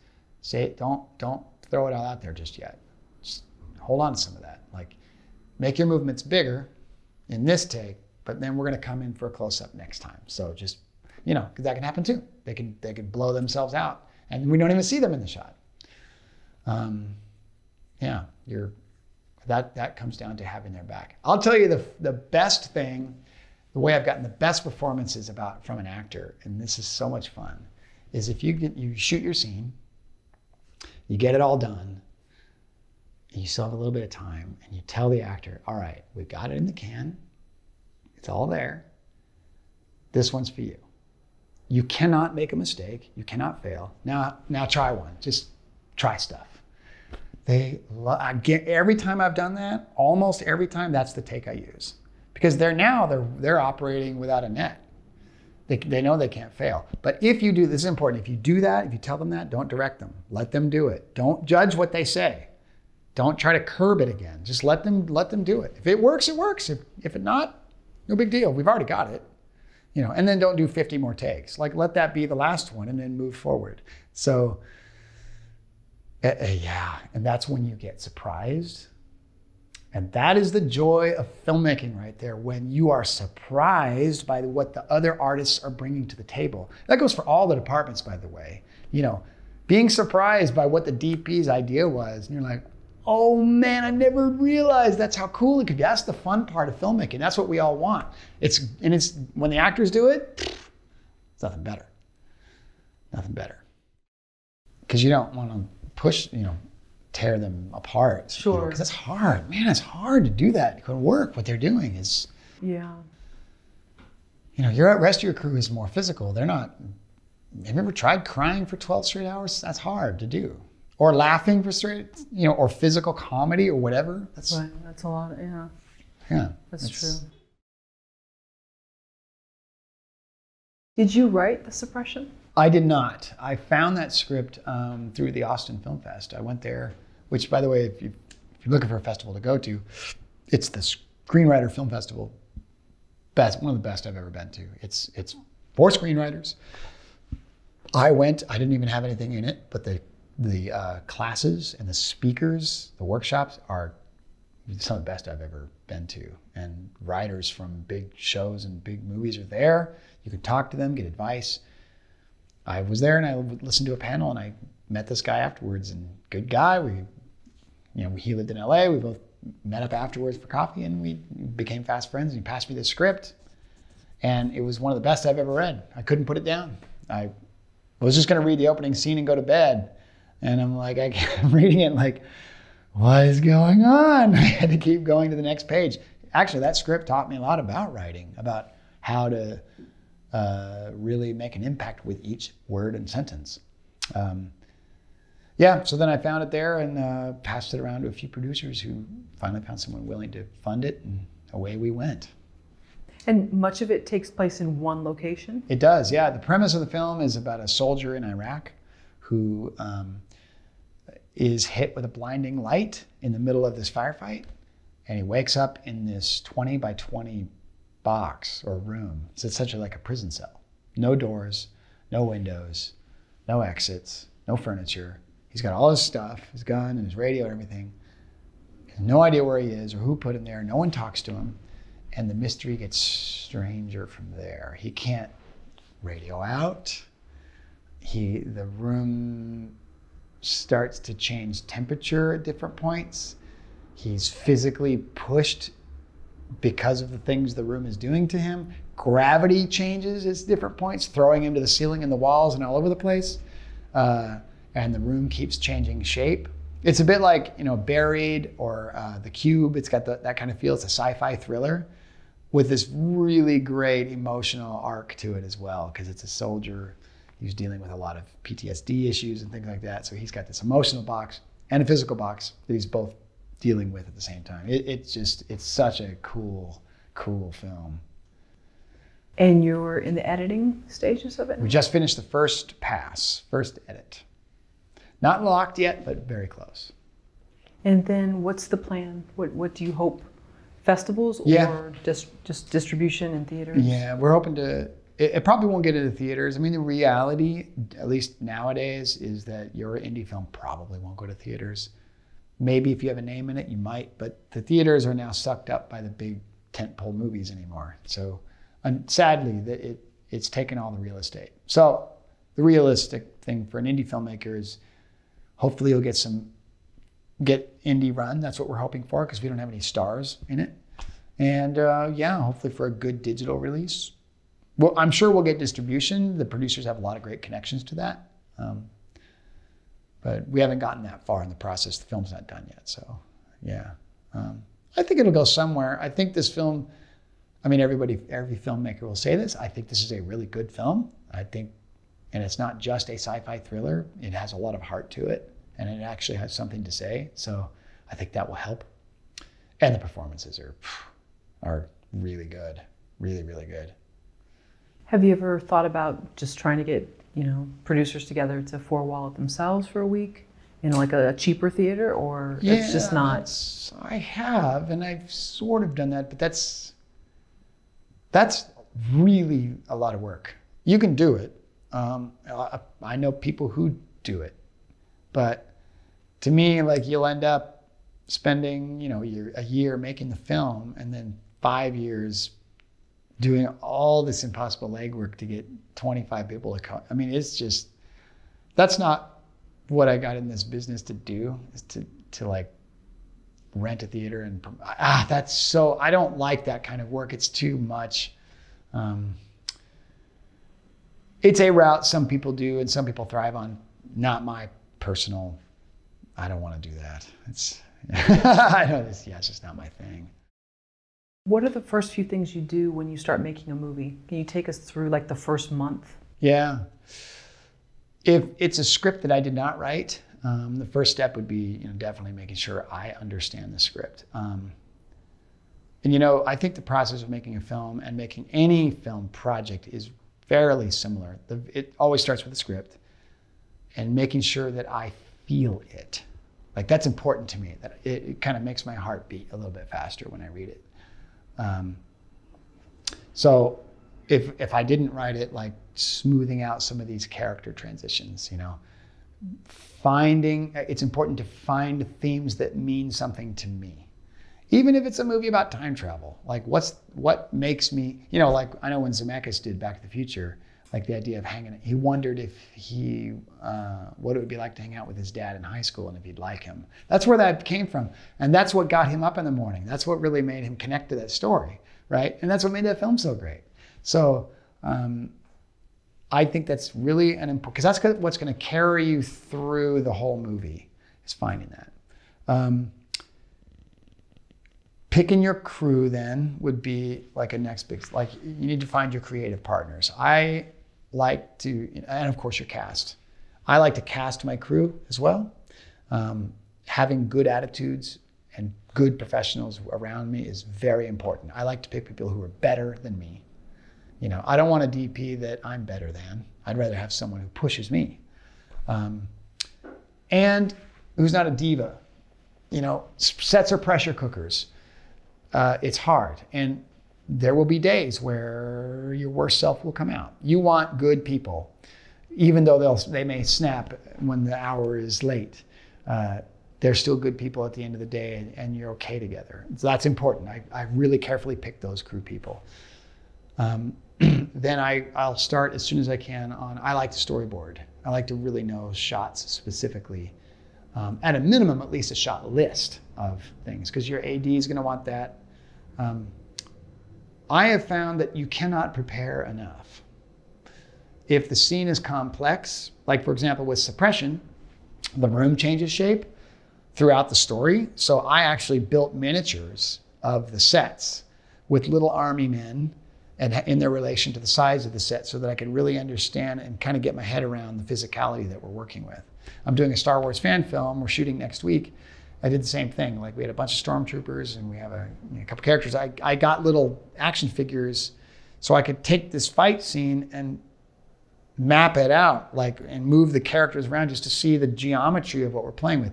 That's so helpful for the actors, for the stunt coordinator, for the cinematographer to go, oh, right, I see. Like everything you can do to help the rest of the crew understand what you're doing better. So storyboards, mood boards, finding video clips, showing everyone like, see this scene? This is a scene that I like and I'm trying to emulate. See the colors and the way they splash in the back wall? That helps so much. Speeds the process way up.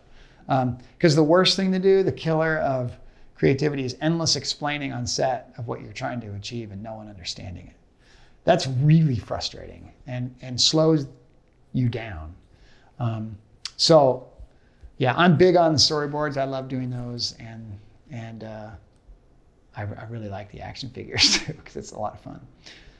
Now that said, there are some things you can't plan for, which I'll just acknowledge that going in. I'll try to get some general parameters. For example, like say a big dialogue scene where it's two characters, whatever, in a living room. I know that I may hit certain beats. I may map out like, I know that at this point they're going to be face to face when they're really angry. But I don't want them looking at each other at this point. So I might do some of those, but then on set, I'll just kind of organically try to figure it out as we go. That comes also with the preparation because you need to plan for that time to work with the actors for that. So like when you get to set, to make sure your AD understands, like I need 20 minutes or an hour to walk through the scene with the actors just so everyone knows what's going on. I think, yeah, so once I have all that done, meeting with the department heads is key.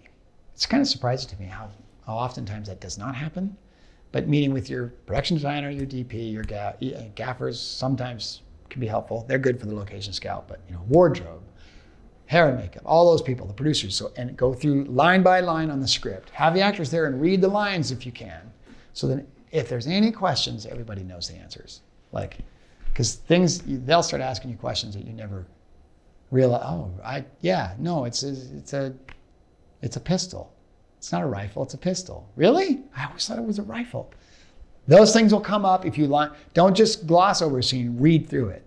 Because, someone has a question, raise your hand. That's so important.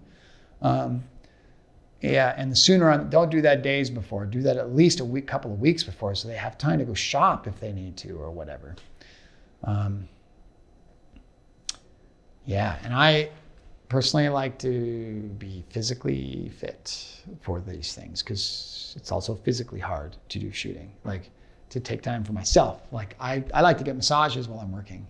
Not while I'm working, like in between, like once a week right. Or leading up because the stress will make you bind up. So, and I also do a lot of yoga. So like lots of yoga and prep physically for it. Eat very healthy leading up. Try to get as much rest as I can. That's important too because it will push you. You may end up sick by the end. That happens a lot. Yeah, those are the main things I would do. And again, you can't prepare enough for these things. There'll always be questions. You've said it 1,000 times and people are going to go, I don't understand it. That just happens. So you actually showed the crew these action figures? Sometimes, yeah. And just how, like from this like almost looking down, like this different perspective, mm-hmm. like this 3D sort of thing? If there's not for every single scene, but for certain scenarios, yes, absolutely. Yeah, for action scenes, it's really important. Like, especially if it's a complex multi-person scene. Suppression, it was necessary so that we could all understand the size of this room and the shape and what the actor is going to have to be dealing with. Because that'll adjust the lighting. Like, okay, the set's now like this and like this. The gaffer can look at that and go, oh, I'm gonna have to rebuild the grid for that. Okay. That means from day 1 to day 2, I gotta change, okay, good to know that, So that's really helpful. You're basically trying to paint as clear of a picture for everyone as possible. And then with the corporate videos, I'm sure it's a little bit of a different approach, or maybe it's the same, but then you're coming into someone's company and you're that guy and everyone's like, oh, there he is. There's the director. Oh my God, you know? But you're coming into their world, their set's kind of already built. Yeah, I mean, it's very, very similar. And this is why I think corporate is such good practice, because it's the same muscle, same exact thing. It doesn't matter what you're shooting. And in some ways, it's more important that they understand what you're getting. You don't want them to be surprised at the thing at the end. You know, oh, I expected primary colors and you just gave me a contrasty, dark, moody thing. You know, you don't want that. That's bad. They'll never hire you again if that happens. So yeah, being very, very clear, showing pictures, all of that. In fact, I just had a client meeting today where we discussed colors very specifically. The scripting that I sent them, they said, well, can you make it brighter? Even in the description of the story, like we want to make sure that when we see a kid, we don't want to see kids sick in a hospital bed. We want to see them on a playground. Good to know, good to know. Bright colors. So yeah, very clear. I don't necessarily have to go so far as having department head meeting on some of those things, because some of them are simple, but definitely with your group of clients or whatever it is, that's important. How much time did you spend with At the Eagle and Child? Probably a few hours, just one day. Unfortunately, because what an inspirational place that was. I mean, that's where, what do they call them? The Inklings? Groundlings? Inklings. It's C.S. Lewis and J.R. Tolkien and a few others, though I don't remember their names, but they got together and they talked about storytelling, and that's where Lord of the Rings was invented. That's where the Chronicles of Narnia were invented. These great minds would go there, and as a group, over beers or whatever, they would talk about you can go in and sit at the very booths that they sat at and just marinate. And it was I tried to spend there as long as I can. I actually worked on some stories while I was there, just because, you're in the presence of where great stories were born. And because I was visiting, I couldn't, we had one day in that area, so I couldn't spend as long as I wanted, but it was so great to spend just the time that I did. I drew out some storyboards as well, and yeah, that was a really cool place. It's in Cambridge, I believe, or Oxford, because they were both, C.S. Lewis and Tolkien were both professors there. So that's where they would go and hang out after work. So. And you did a video, I think, for your channel, and you said that filmmakers should find their mecca. Yeah. You kind of use that as a... Find your mecca, finding your place that inspires you, because sometimes you need to return to that. I think I think we as humans are drawn to locations and people that inspire. I mean, this is why we like when we go to a town where such and such a film was shot, to actually go and visit that location and how magical that can feel. I'm sure you felt that, you know what I mean? I know, for example, I grew up in Portland, Oregon. The Goonies were shot in Astoria. So there's the Goonie house. You can go see it. They don't like it because there's just people that live there, but you can drive past and oh my gosh, that's where, Chunk did his, I forget the name of his dance, but the little dance. There's a magic to that. There's a really cool element, and I think whatever it is, whatever inspires you, find it, because sometimes when the days get dark and the discouragement sets in, to go find those things to reinvigorate you, it is important to because it helps you rediscover the love of what we get to do. Ursula K. Le Guin, was she from Portland or no? Or I know she's from Berkeley, I think, but then... I'm not sure. She lives there? Oh, okay. I'm not sure. Chuck Palahniuk's from Portland. Oh, okay. Yeah, which makes a lot of sense. When you read his work and you go, oh yeah, sounds like a guy from Portland. Yeah. Fight Club, I can totally see that happening in Portland. Yeah. So. When should someone quit their job to become a filmmaker? As soon as you can, because, think about it, what the rule of thumb is, it takes 10,000 hours to master your craft. And the longer you take to get those hours, the longer it's going to take to really kind of get a handle on this. Because directing takes a lot of time. It takes many, many, many years to really understand all the aspects of the business. So I know at first it could be a challenge, you know, because you're fresh out of school or whatever. But as soon as you can I know when I first started, it was really hard for me because I was working at a computer repair center. And I knew that every hour I was spending there is 1 hour I was not spending on set or writing or whatever. Windows 95 you were working on? Or what? I believe it was. That was where I saw my first 1 gigabyte hard drive. So but I remember sitting in the break room at lunchtime. I would sit there and I'd look out the window and I'd see all the cars going past me, knowing they're all going somewhere and I was not. You got to get out of that as fast as you can. Find some way to make a living in this business as quickly as you possibly can. Even if it's PAing on some big whatever, on the smallest movie ever. You're practicing. At least you're on the ladder. At least you're observing filmmaking. Even if you're catering, you're on the set and you're watching the action. It doesn't matter. Get there somehow as fast as you possibly can. Before school, even. While you're in school, even better, you know?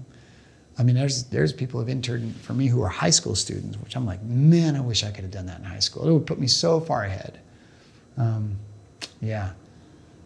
And if you could find a way to make a living in some aspect of this industry, do it. How'd you leave that job? I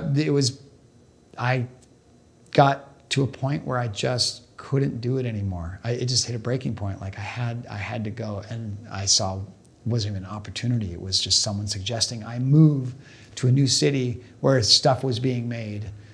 And so abandoning all, I went. And it started my life. Like it was worth it. It was hard. I had no friends. It was literally on the other side of the country, diagonally from where I was. And it changed everything. Got it all started. So. Did you ever think, oh, I should have stayed there? Never. For like the first week? Not once. Not once. That's the thing about, there's terror in moving place, you know, it's relocating to another city, leaving everyone behind. There's a fear in that. But you know, as soon as you do it, even when you land, it's usually like, this is a good thing. That's usually the question for LA for a lot of people. Should I move to LA or whatever? And that's the fear that you're going to regret once you get there. I don't know. I feel like most people don't. A few leave, but I feel like most people probably don't. I should say something about LA, the LA mentality, the LA thing. Everyone who doesn't live in LA probably on some level asks and wonders if they should live in LA. LA is not the answer to everything. It all depends on what you want to do. There is this funny belief. This is what I hear people say a lot. Oh, I'll come to LA when I need to. They'll say that. And they'll say, I'll fly in for any meeting. Now, that is predicated on this belief that the break comes down to the meeting. Well, that's at the end, that can be where it happens. You have the meeting that changes everything. But what you're not realizing is that there's a buildup to that. It's a who you know industry.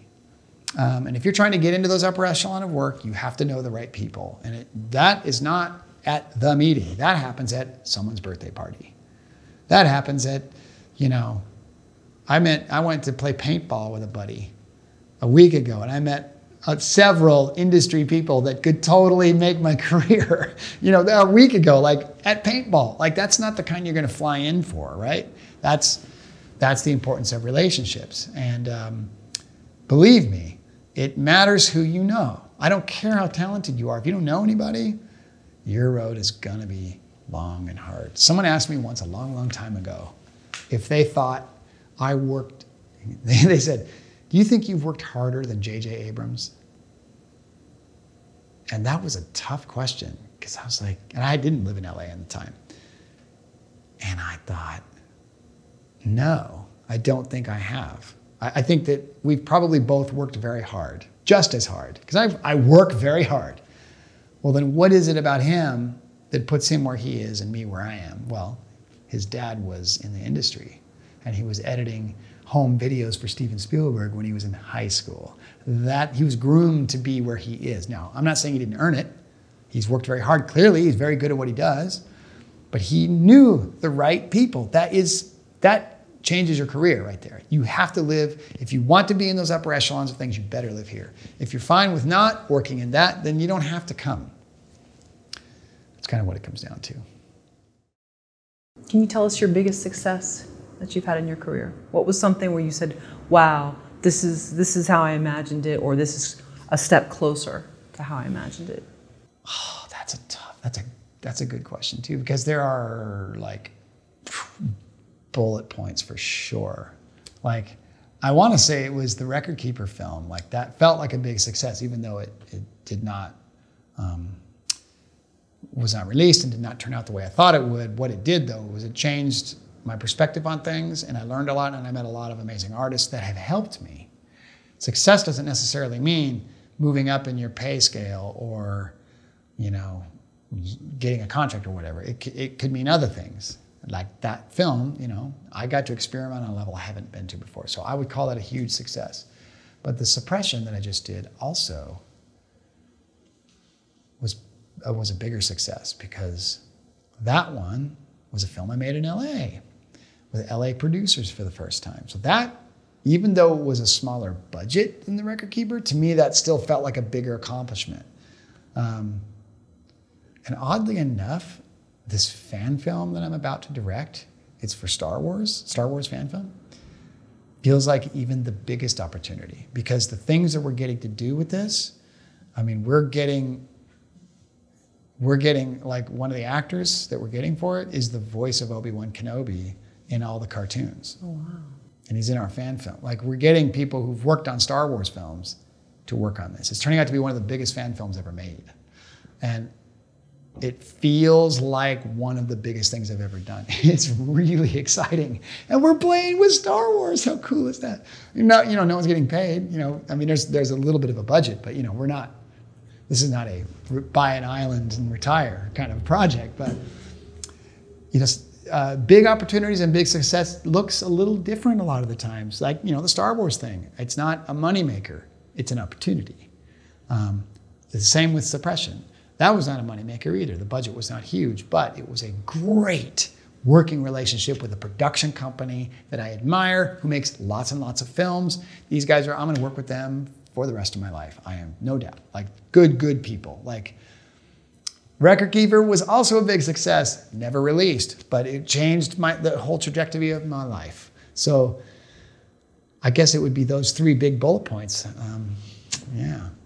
And they all look different. They're all like all over the scale, if that makes sense. It does. Would you say that to someone that's either entering film school, or whether they're learning on their own, just that you will have these like little pins on a map, yes, kind of thing? And yeah, some of them will leave you with a feeling that maybe it's not so great, but it'll teach you a lot. Yes. Others will give you just an amazing high. Maybe it won't pay anything. Mm-hmm. But there's value in that too. That is so realistic. That is exactly how it happens. You know, you might work on a TV show and get paid 6 figures for 2 weeks of work, but it might suck. You know, you could call that a success on your IMDb page, and that would be cool, but the experience was hard, and you would get more enjoyment out of this little music video that you made that, you know, just went a little ways, but it was so much fun to do it, and the artists were so great, and it looks better on your reel than the TV show. Like, that you know, it looks different. And this is what I mean, where it's like, we've all been sold on this idea of success. Well, it just constantly changes. You don't know what you need to be open to that, of open your eyes and look at where you are realistically on what opportunity you're being presented with. Like, actually, speaking of music videos, I did a music video many, many years ago that the budget was incredibly small, but I would consider that was a big success for me back at the time. We had no money. We made this Western, like a shootout, and it was so much fun to do. I got to play with cowboys and things, and we ended up winning the Nashville Film Festival for Best Music Video. We beat out big national acts for that prize. That was a big deal at that time, because it's Nashville, it's Music City. So like, winning Best Music Video was a big deal. And we had like no money. So it was like, that was a huge success. You know, I didn't make any money on it, but who cares? I'm so proud of that. Still to this day, it's one of my proudest accomplishments. So yeah, that's the way it is. That's the way what it looks like. Did you see Once Upon a Time in Hollywood? Yes. So without, maybe focusing on story or violence or whatever, but just the three different sort of stages or levels and ideas of people's career, where one seems kind of content, even though he's not really doing that much. I know. One seems like he's actually doing all right, but he feels like he's falling from grace, and he's very bitter about it. And then the other one, she doesn't know it, but things will take a dark turn. But it's just an interesting look at sort of three careers. And that's real. That's the way it always is, Yeah, you're like looking at the main character who's doing movies and stuff, and he's angry. He's totally pissed off. Man. Margaritas has a beautiful pool, and he's right, yelling at someone. He's like angry. It's like, wait a minute, why are you angry? You know what you got? That energy can destroy your opportunities. I really feel that way. Like you are bitter and angry about something like that. And of course, Once Upon a Time in Hollywood is a certain guy, but like all of us can have that on any kind of level. Like, I don't care what gig you've got, someone else probably wants it. You beat someone else out for that job and they wish that they had it. And if you're bitter about it, well then, why are you even in this business? Like, maybe you should look at another line of work if you're gonna be angry about what you fought for and won. So it's so important to check yourself on these things. And that can affect what you're getting in the future, your energy that you're putting out there. Yeah, and I think that what was interesting is just sort of like Leo was afraid of his fall from grace because he was getting older.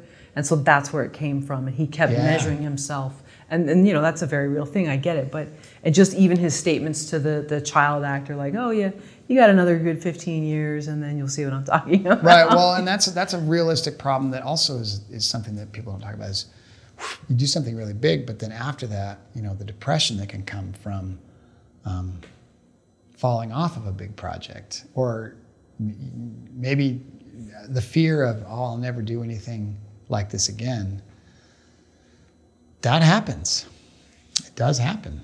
You lose a big client and now you got to scrounge around for low budget work again. Like that's so real. That happens so often. And what do you do in those scenarios? If I figure that out, I'll let you know. Because that may be time for reinvention or reawakening or something.